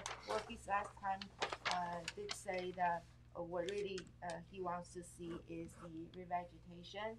And I invited a wetland person and did the consultant who did this recommendation for me. So we're gonna plant 2 rows, 11 plants on each side. I'm not can't read it upside down. So we're gonna have soft brush in the front row and the Pennsylvania sage on the back row, and then I have the pictures of what the plants look like, and they're supposed to be deer resistant. Deers don't eat them. And these 2 rows, because when we built, so when we look at it, we thought this is probably the most sensitive area because they got closer to the wetland. So existing setback, which is 51 feet 8 inches from the existing corner of the porch, and when we're done constructing the new porch, the setback is 47 8 inches. So we shy 4 feet. So we're gonna put these 2 rows, and we gain 4 feet of buffer, and the square footage comes to 200 square foot, and both of these add together is 176 square foot, and they're actually in the existing cleared area, and they're decks, not patios, so just a post get down. So we probably need 1 or 2 posts, and that will be the presentation. And am I understanding the drawings correctly? These expansions are already entirely underneath the existing roof.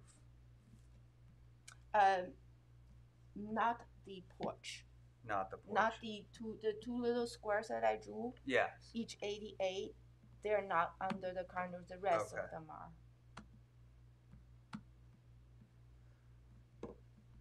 Are you? Wait.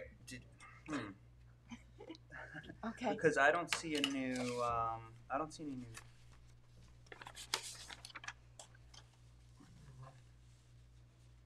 Yeah. See right here. That's it. That's it. Okay. I understand. You but found yeah, it? the roof is already there because right now you can walk around. Oh no, there is a trellis here. There's a deck, the trellis over a deck. Okay. There is a deck here. Right between the 2 orange square. Yep. There's trellis over a deck. Understood. Yeah, that's where actually we proposed to put a roof over. Yeah, it's in the application too. I see.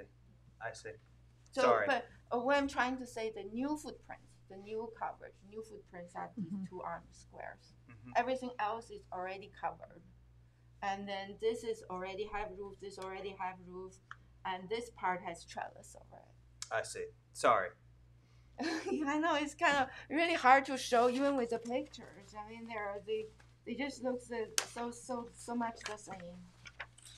Here. So we're gonna see this trellis. Yeah. No, So, I fully believe on, you. On either side, I want to square it off. Okay. That's all.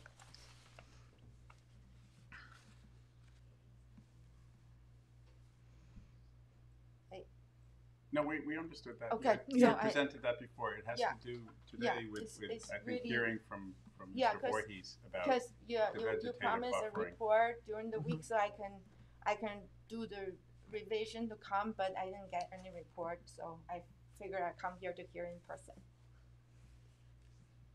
We're looking to you, Chip. You are.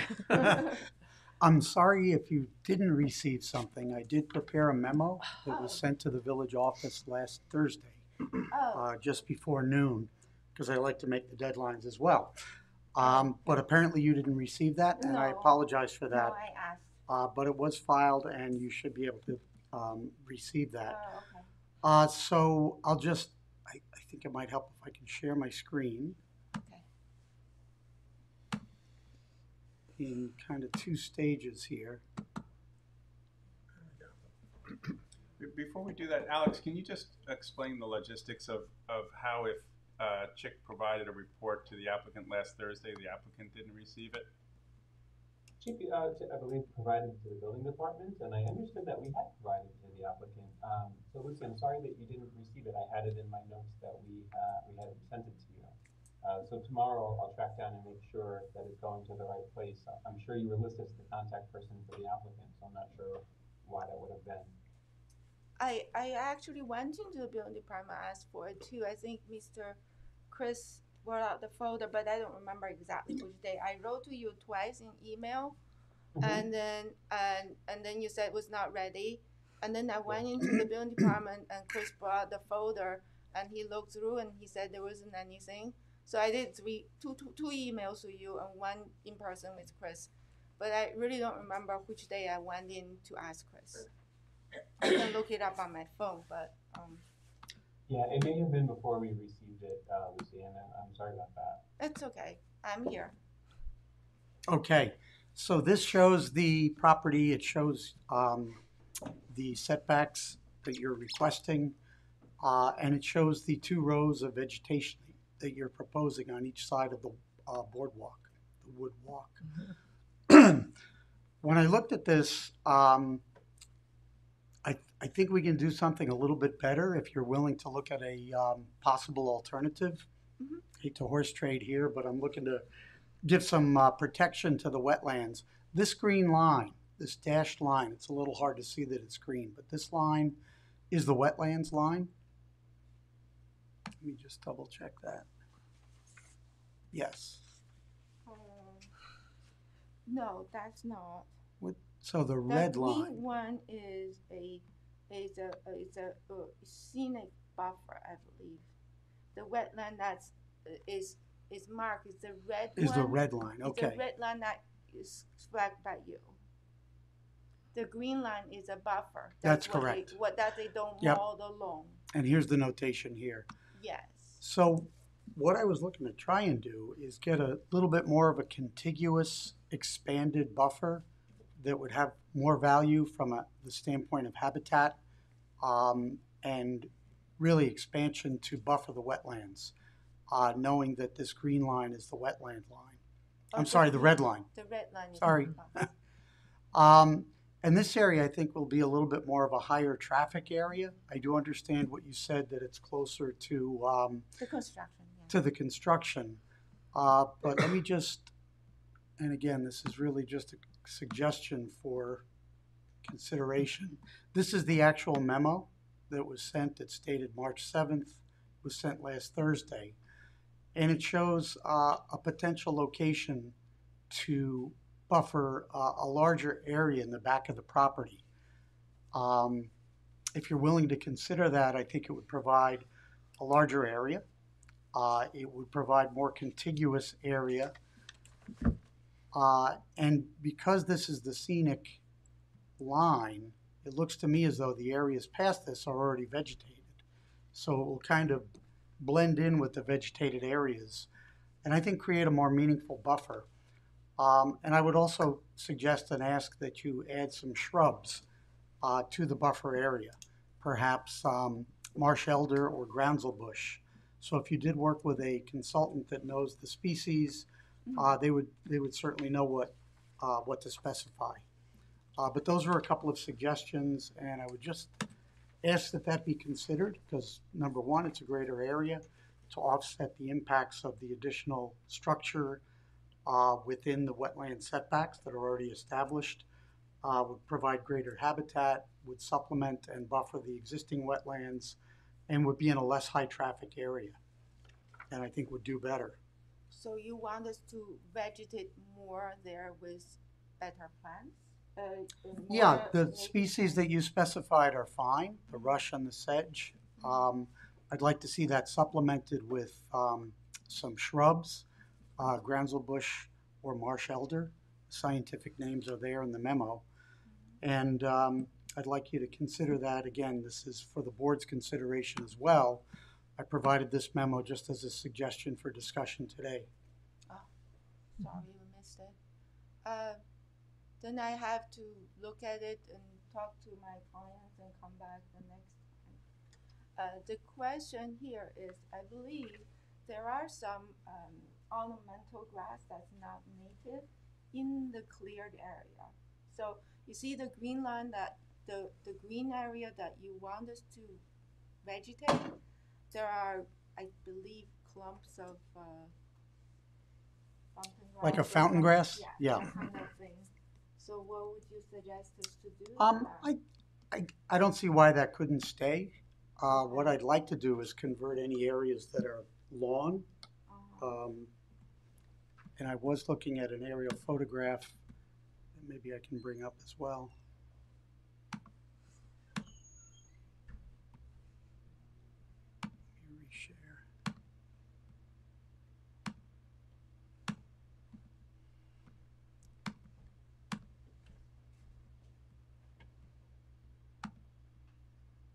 Give me 1 second here.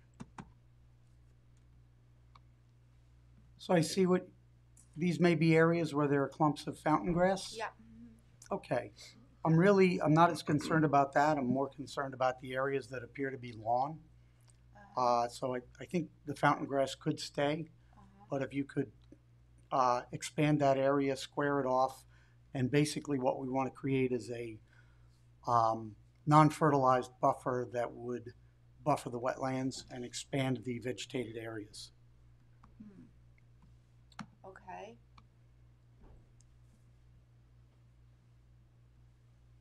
I think I did talk to them about it, and they kind of, I don't know what they're trying to do there. They seems to enjoy that corner. So could you tell me why that corner is very important to revegetate? Just that it provides additional setback, vegetation, habitat, and is more compatible with the adjacent wetlands than existing lawn areas, which appear to be throughout this area. But we're not doing anything in that corner, though, right? No, it's really just trying to offset potential impacts related to the additional structure within the setback and to try and establish a more meaningful buffer and, again, reduce lawn area.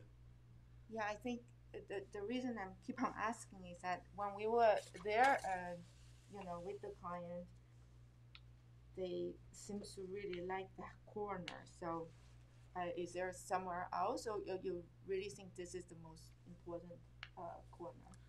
I provided the recommendation. I can certainly look at it again, and I can visit the site again. I remember flagging the wetlands here, but I can look at it again.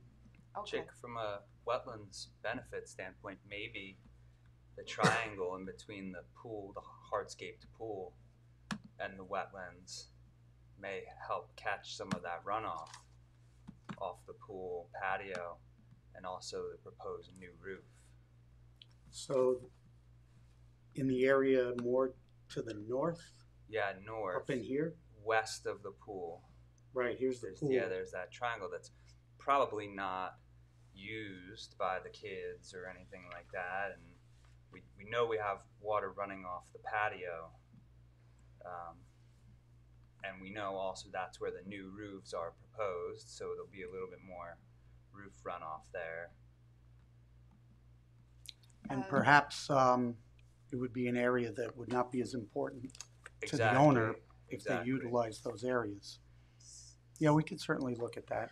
Yeah, I read by the So it may pool be an expansion of what you have here towards and then the going other into side. this triangular area, if you can Yes. see the cursor. Could we look the aerial one more time?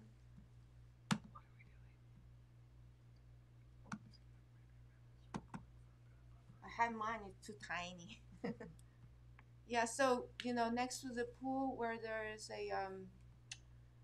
on the other side of the dock, on the other side of the boardwalk, I believe they are not so interested in that side. Over here. Yes. Of course, I'm going to tell them what you suggested, and then maybe, is it okay I contact you during the week and talk to you about That's up to the chairman. I know we like to have our discussions here, but since it's more technical in nature, that would be fine. I'll talk to you about what they're willing, what their wish to do, and what to suggest, and see what maybe they will take. Maybe they take this. Okay, so why don't you talk to your client? We'll adjourn for all purposes. Whatever conversations you have, if you could just provide a memo to the board, that's fine with us. Okay, so why don't I motion, we're going to adjourn for all purposes. Second that. Case number 3166, 325 Cooper's Neck Lane. 9 seconds, and all in favor. Aye. Thank you. It's April 9th. We are going to April 9th. April 9th. We'll adjourn to April 9th. Okay. Thank you. Thank I'll you. be- Thank you. So our next matter is a new matter, case number 3170, Patricia Grunebaum. Hope I pronounced that correctly, 40 John Street.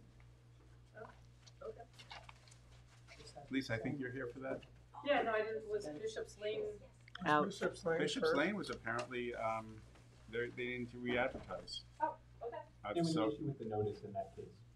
yeah, they need to be re-noticed, but they'll re-notice for April 9th. Was that you too? No, I just- I didn't realize I was up. Before, can you address why this is before us?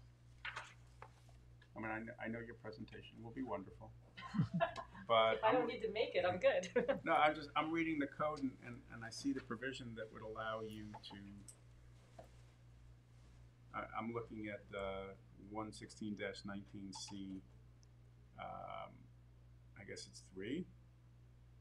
A non-conforming building or structure that is devoted to a conforming use may be enlarged, reconstructed, structurally altered, restored, or repaired in whole or in part, except that the degree of non-conformity shall not be increased, but you're actually decreasing the degree of non-conformity. So I'm just not sure what zoning provision we're under here. I am not sure as well. I can try to shed some light on that. Yeah. Sure. Thank you, Alex. The non-conforming structure is being relocated to a different location. And my understanding is the building inspector doesn't permit that without a variance because it's more than a 100% reconstruction. It's a reconstruction in a different location than it previously existed. I understand the zoning code only allows one dwelling per residence.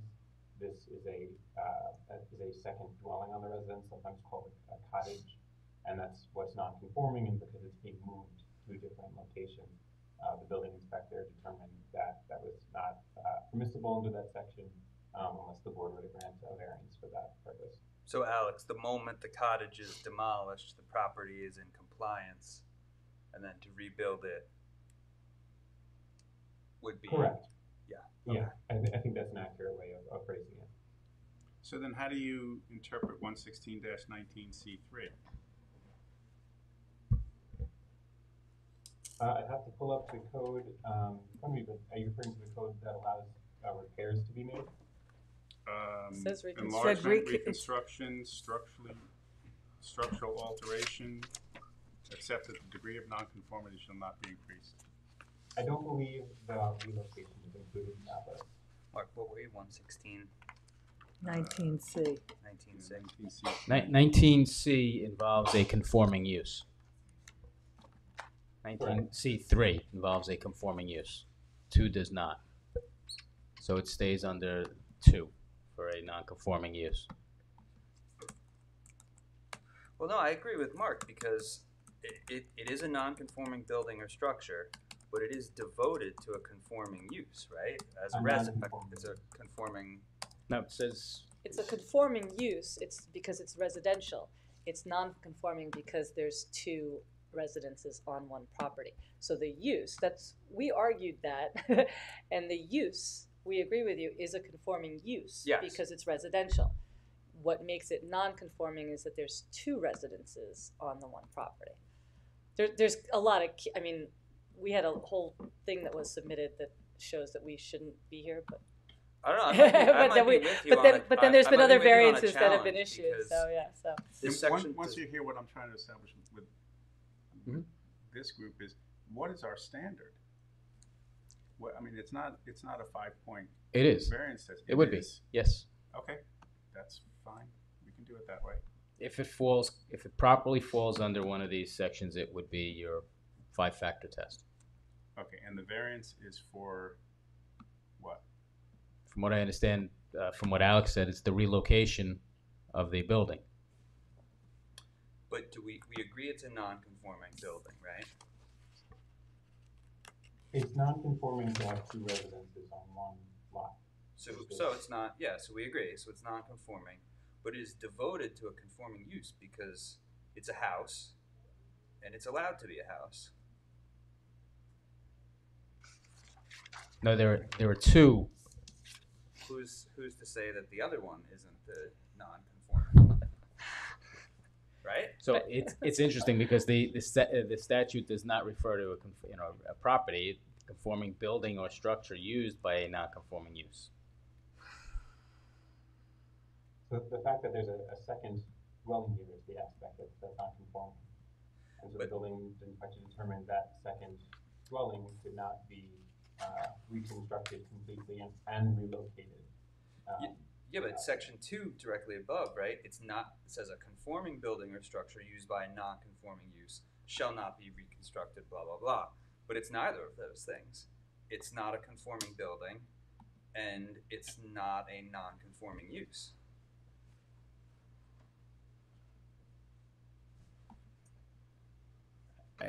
The issue is it's non-conforming use on a property, not the building itself.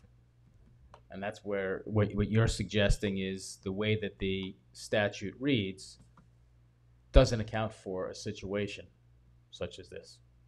Ambiguity. Mm-hmm.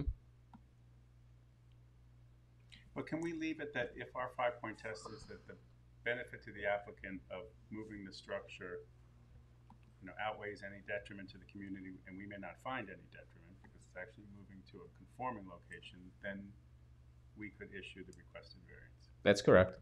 Okay. Is there also a parking variance? Because I'm not seeing it on the notice. It's not on the notice. It's not before you. And it was part of the application. Somehow it didn't get noticed. So I understand that I'll have to. So you're going to have to renotice. I'm going to have to renotice. Again, I'm not changing the number of bedrooms, but the code says that I'm supposed to have more parking than I currently have. So I assumed, and I did speak with Chris about this, I assumed that I needed a parking variance, even though I'm not changing or increasing my need, but your current parking law requires that I'm not allowed to stack vehicles, and therefore, because of the location of the existing residence, I will need a parking variance to maintain the same exact use that I currently have. If you want to do a presentation. Can I do it from here? Yeah, but, but we have to be able to hear you. But we are still going to have to renotice this because you need a parking variance. Correct. Okay. Can I just talk? I mean, yeah, as long as you talk into the mic. They were talking. Because it's very hard if you're trying to watch it remotely. So as we've determined, this is, well, I'm Lisa Zaloga. I'm the architect for the applicant, Patricia Grunbaum. And so this is a pre-existing non-conforming use, I suppose. There's an existing 2.5-story residence with a porch on John Street, 40 John Street. And the dotted line here is the location of the... So Lisa, your map that you're talking to is not on our screen, so we can't see it. Can we get that? Yeah, yes. They're working on it, clearly. We're just looking at Alex at the moment. Okay, so that's picking up, right, okay, now we got it. All right, okay. Now move the mic. These little rectangles on the board. Now move the mic towards you and you're good. Okay, here we go. Again, this is 40 John Street. There's a pre-existing 2.5-story residence with a porch located here, with this dotted line in here being the location of the cottage. The cottage is about 463 square feet. It sets about 4 feet off the property line, so it's non-conforming for pyramid, for a setback, as well as the fact that it's a cottage. Our goal is to relocate the cottage over in this general location here. It will be conforming to all setbacks. The setbacks we're proposing are 14.3 feet, 21.3 feet, and 20 feet. The primary structure setbacks? Well, so I was going to say, so we have a 10-foot accessory structure setback, and because of our lot width, we have an 11.2 foot setback for a principal dwelling. So we conform by almost double in some cases. For, wait, I'm sorry, you conform? I conform to both accessory and principal. And principal, Because of 4/10 relief? Because of 4/10 relief. Got it. Okay. So again, same exact square footage, conforming location, conforms to pyramid law, and we went to the Architectural Review Board because it was old, and they determined that they would not landmark it, that they were fine with us demolishing it. And again, I think it's decreasing the degree of nonconformity. I'm not changing anything else.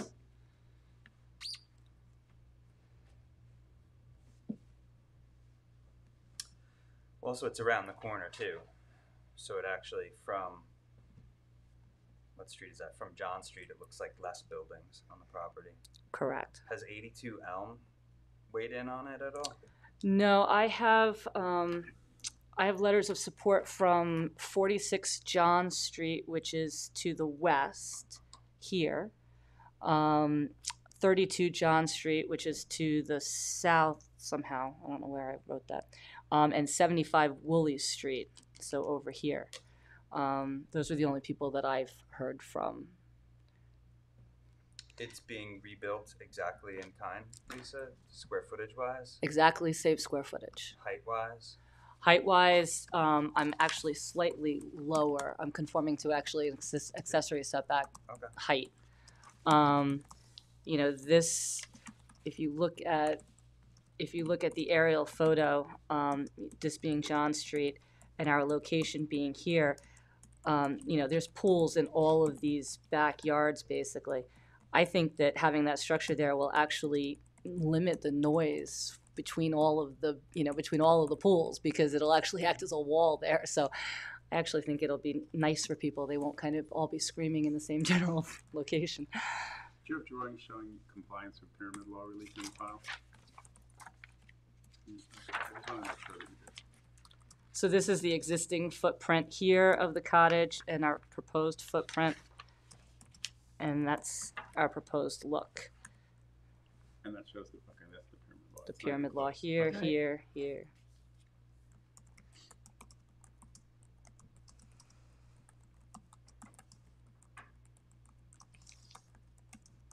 Are you unable to find another parking space?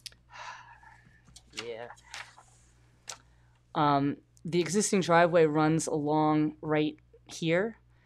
You know, the front porch existing 14.5 feet off the front property line. Slide it up a little bit. Oh, sorry. Better.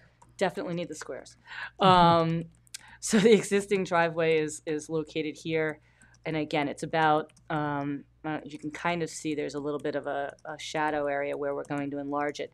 It's about 11 feet wide currently and probably about 50 feet long. So I'm going to widen it so that I can get 2 cars side by side, and those are kind of shown with those X's. Mm-hmm. You know, and that gets me 4 spots. I can't, you know, your code says I'm not allowed to stack more than 1 car. And it says that something this narrow, I can't create another spot on the other side because I can't have 2 curb cuts. So no matter what I do, I'm asking you for some form of relief. And again, I'm not increasing my use at all. I'm just trying to conform with a current code that didn't exist back when this was done. What's the distance between the front of the house and the street? 14.5 feet. A little close. And so the variance would be for one parking spot. The variance would be for one spot. I think there's been some conversation about that law changing a little bit, but it is what it is at the moment. So since we have to renotice, Brian, do we adjourn for all purposes? Let me or what do we just do? try and understand the parking variance. So you had four spaces on there previously, or no? No, I had an 11-foot wide by 50-foot long driveway, basically. Okay. But it was the same driveway that's been there forever for the same exact amount of use. But that driveway law is relatively new. So at this point, I went and I sat down with Chris Talbot to ask him if he felt I needed one. And I'm not conforming to that code. If you don't think I need one, I'm fine with that. That's what I'm trying to figure out. You're not increasing the use on the site. It's the same use. You're actually increasing the available parking. So I'm trying to figure out why you would need a variance for an additional space. I mean, again, It's not an enlargement. I think it's sort of the building It's like a departments catch-22. out here, when you go in with an application, they're going to try to bring parking into compliance. right. You try, but I mean, if you can't, I don't, They need the variance. Yeah. well, if you're increasing your number of bedrooms, but I'm not. I hate the parking requirement. I know, I think it's silly, but if I came in for a porch addition to the to the building department to get a building permit, they're not going to tell me I have to increase my parking. The only time it comes into play is if I'm increasing my number of bedrooms. Got it. But again, that's up to you guys whether I mean, Unless the board is prepared to make a determination that the parking is not required, then yes, just continue this to the next meeting. Let the parking be noticed. I just don't think we have that jurisdiction. I'd love to make determinations like that, but we don't have that jurisdiction. You do if you had enough information. But I don't. Yes. Yeah, at this point, I don't think we. Sorry, I don't think we do. so out of curiosity, since I have to re-notice and stuff, is there any way to, at the April 9th meeting, get a determination right then and there? Because I still have to get back to the Architectural Review Board. And I kind of was surprised that it wasn't noticed for the parking to begin with. So is there any way to have something pre-ready? It just means we issue a directive to Brian to actually have a decision written. It would be hard to do because we haven't even seen the parking variance request. So what Lisa's asking is if there's some way to actually have a decision written for the next course. meeting, because I think we stopped voting. We could vote, but we stopped voting without a decision. I'm deferring to you. Or I can come up with a decision that night that I have put some thought into. I love that, and read it into the record. We'll try. We'll try. Okay, I would appreciate it. Thank you. And I mean, this is the survey that is in the file showing those 4 spots, so that's what it would be.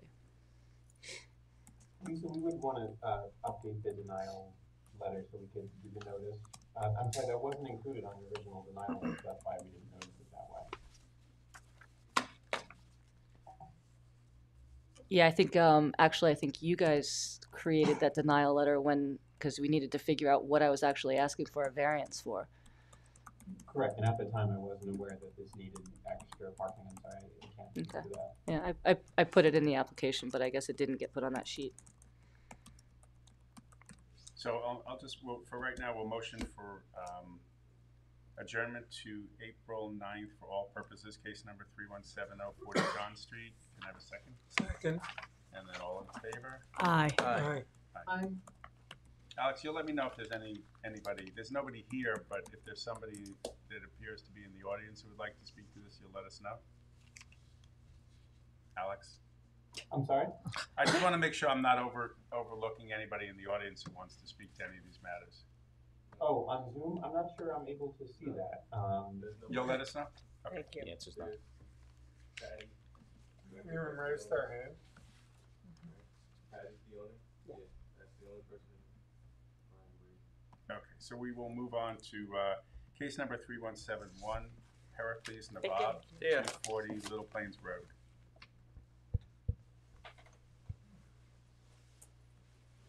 I got it. Is this appearing via Zoom? Yep. Like this. All right, Good night, Lisa.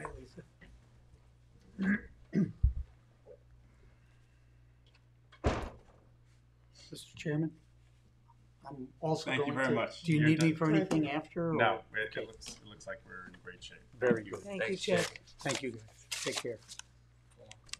See you, Brian.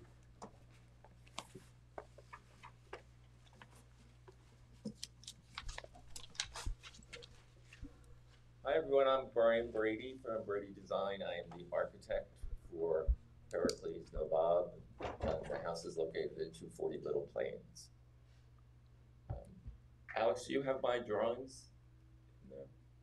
I'm sorry, are you able to share your screen? I don't know if I'm able to pull them up from here. Okay, I thought I could do that.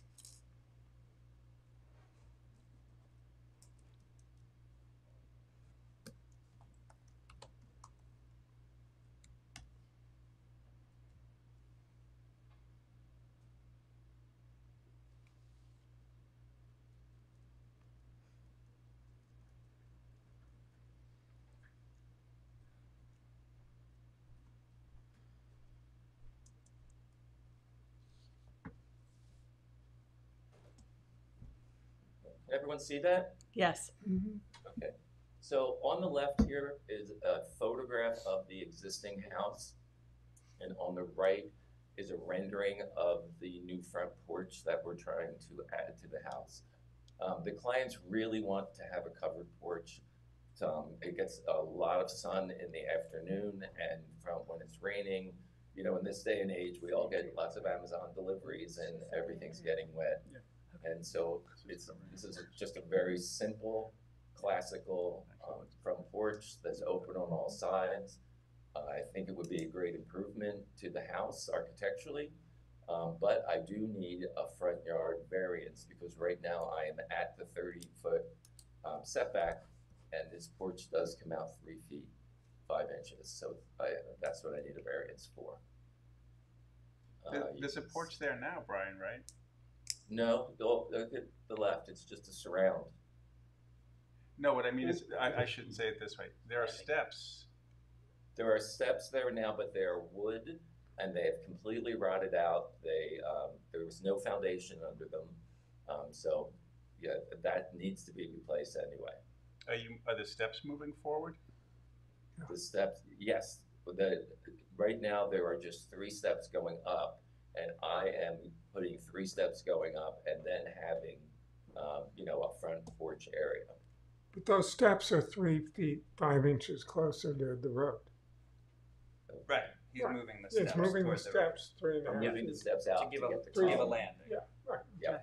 The landing's 3.5 feet wide, or 3.5. Okay, So this is the only variance I need, nothing on the sides. It's just really a simple front porch. That'll give you an idea of how far it's coming out and what the height is here. That's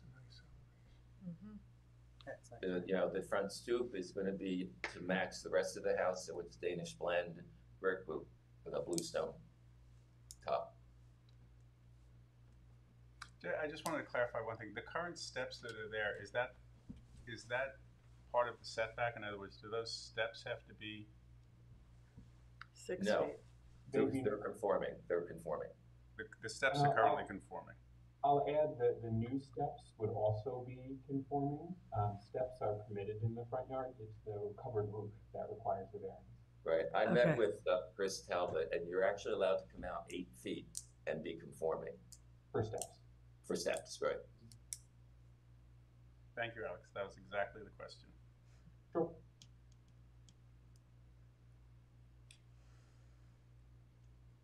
Do any board members have questions? I have no questions. Seems wonderful, Brian. Yeah, very pretty. An Thank you, improvement. thank you. An absolute improvement. So why don't we motion in case number 3171, 240 Little Plains Road to close for decision. Can I have a second? Second. Second. And all in favor? Aye. Aye. Aye. Thank you. So I'll motion to Okay, close. thank you. Thank you, Brian. Thank you, I'll Brian. motion to close the public hearing. Did you want Is there a comment from the public? to? No, he was going to let me know Okay. if there was anybody on Zoom. Nobody here. Thank you, Brian. Okay. Right. Hey. And before we go, I just want to note the 3 next meetings we have on the bottom of the agenda, just to confirm that we'll still have quorum for those dates. But if there's any changes, so please let us know and we'll adjust accordingly.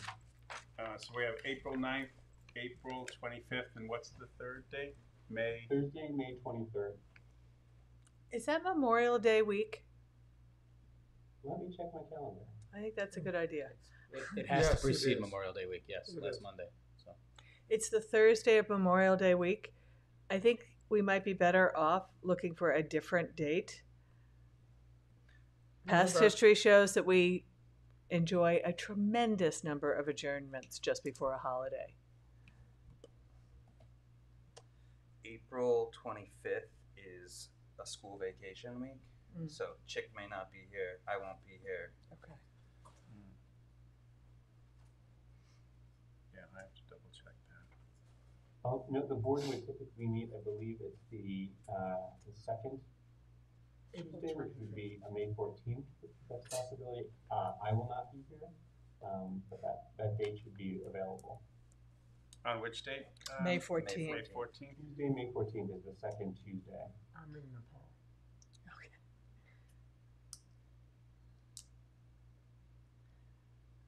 I do think if we could avoid the week of Memorial Day, we would be better off. Okay, let's go one by one. April 9th, can everybody attend? Mm-hmm. Yes. Just a second, Mr. Chair. Joyce, April 9th is okay for you? Yeah, that's fine. Okay.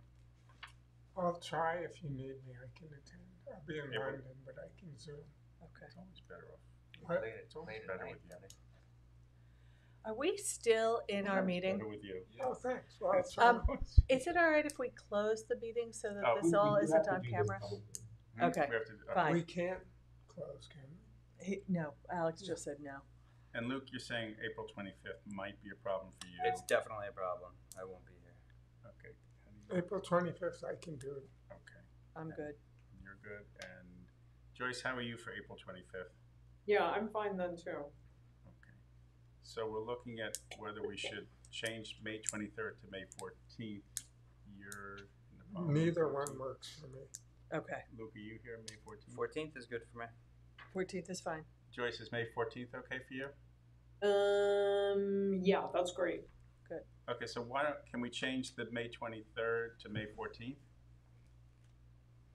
Sure, I'll make that adjustment on the village calendar with our staff tomorrow. Okay. And I can't be. You won't be Right. here. Too. No problem. So now I can motion to adjourn the public hearing of the Zoning Board of Appeals, March 12th, 2024. Can I have a second? Second. And all in favor? Aye. Aye.